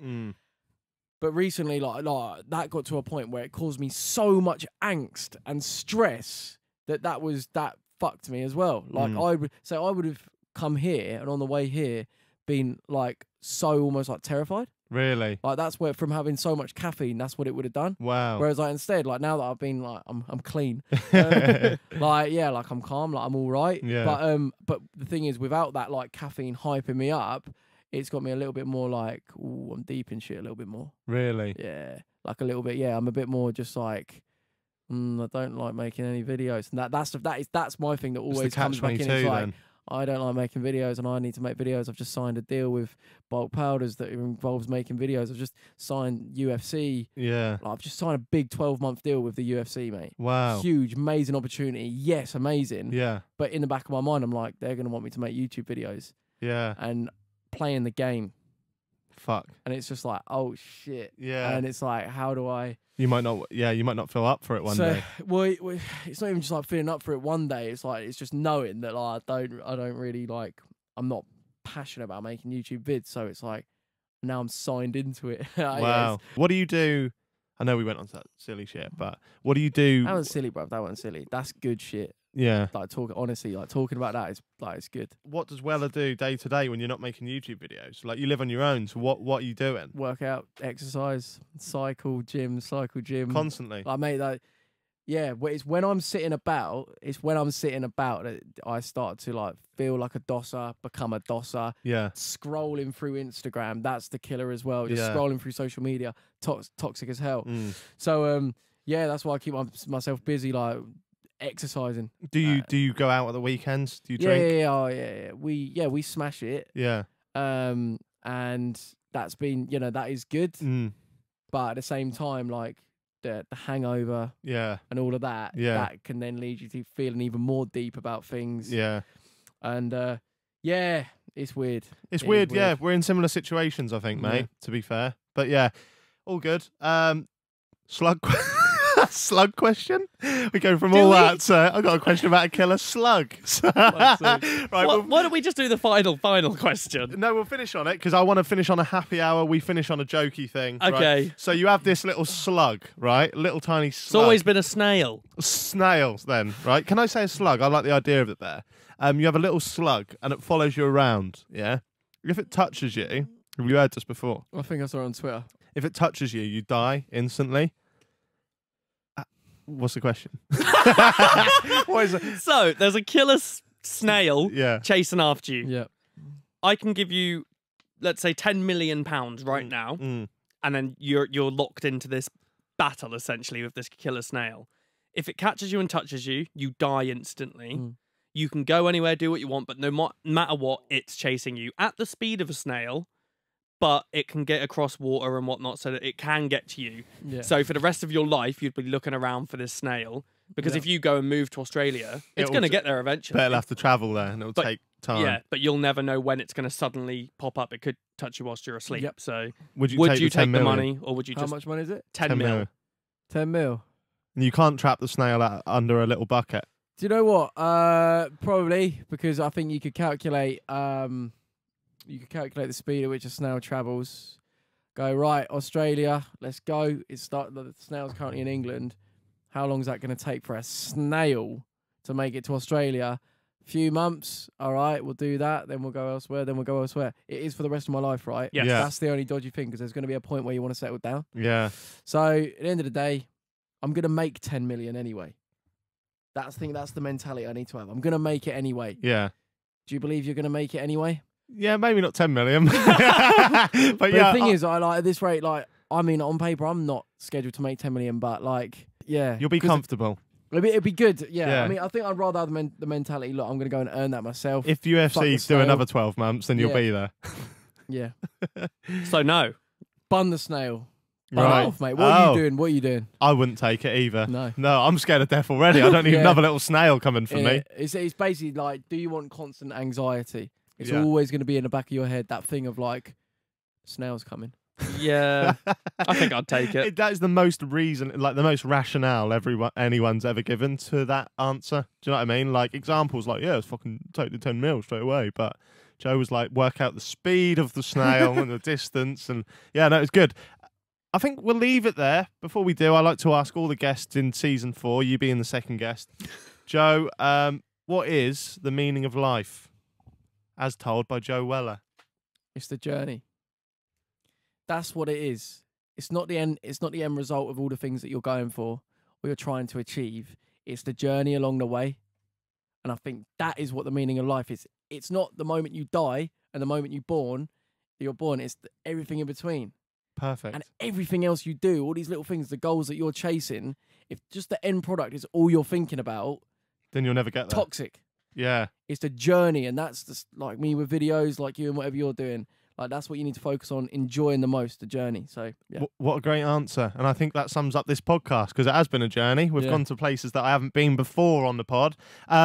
First time really meeting you. Yeah. I knew I'd love you, and I do bloody love you. Joe Weller, thanks for coming on the pod, mate. Thanks for having me. This has been Chat Mates Happy Hour, and I'll see you next week. Boom. Oh my God. Smashed it, I lads. have never been this hot.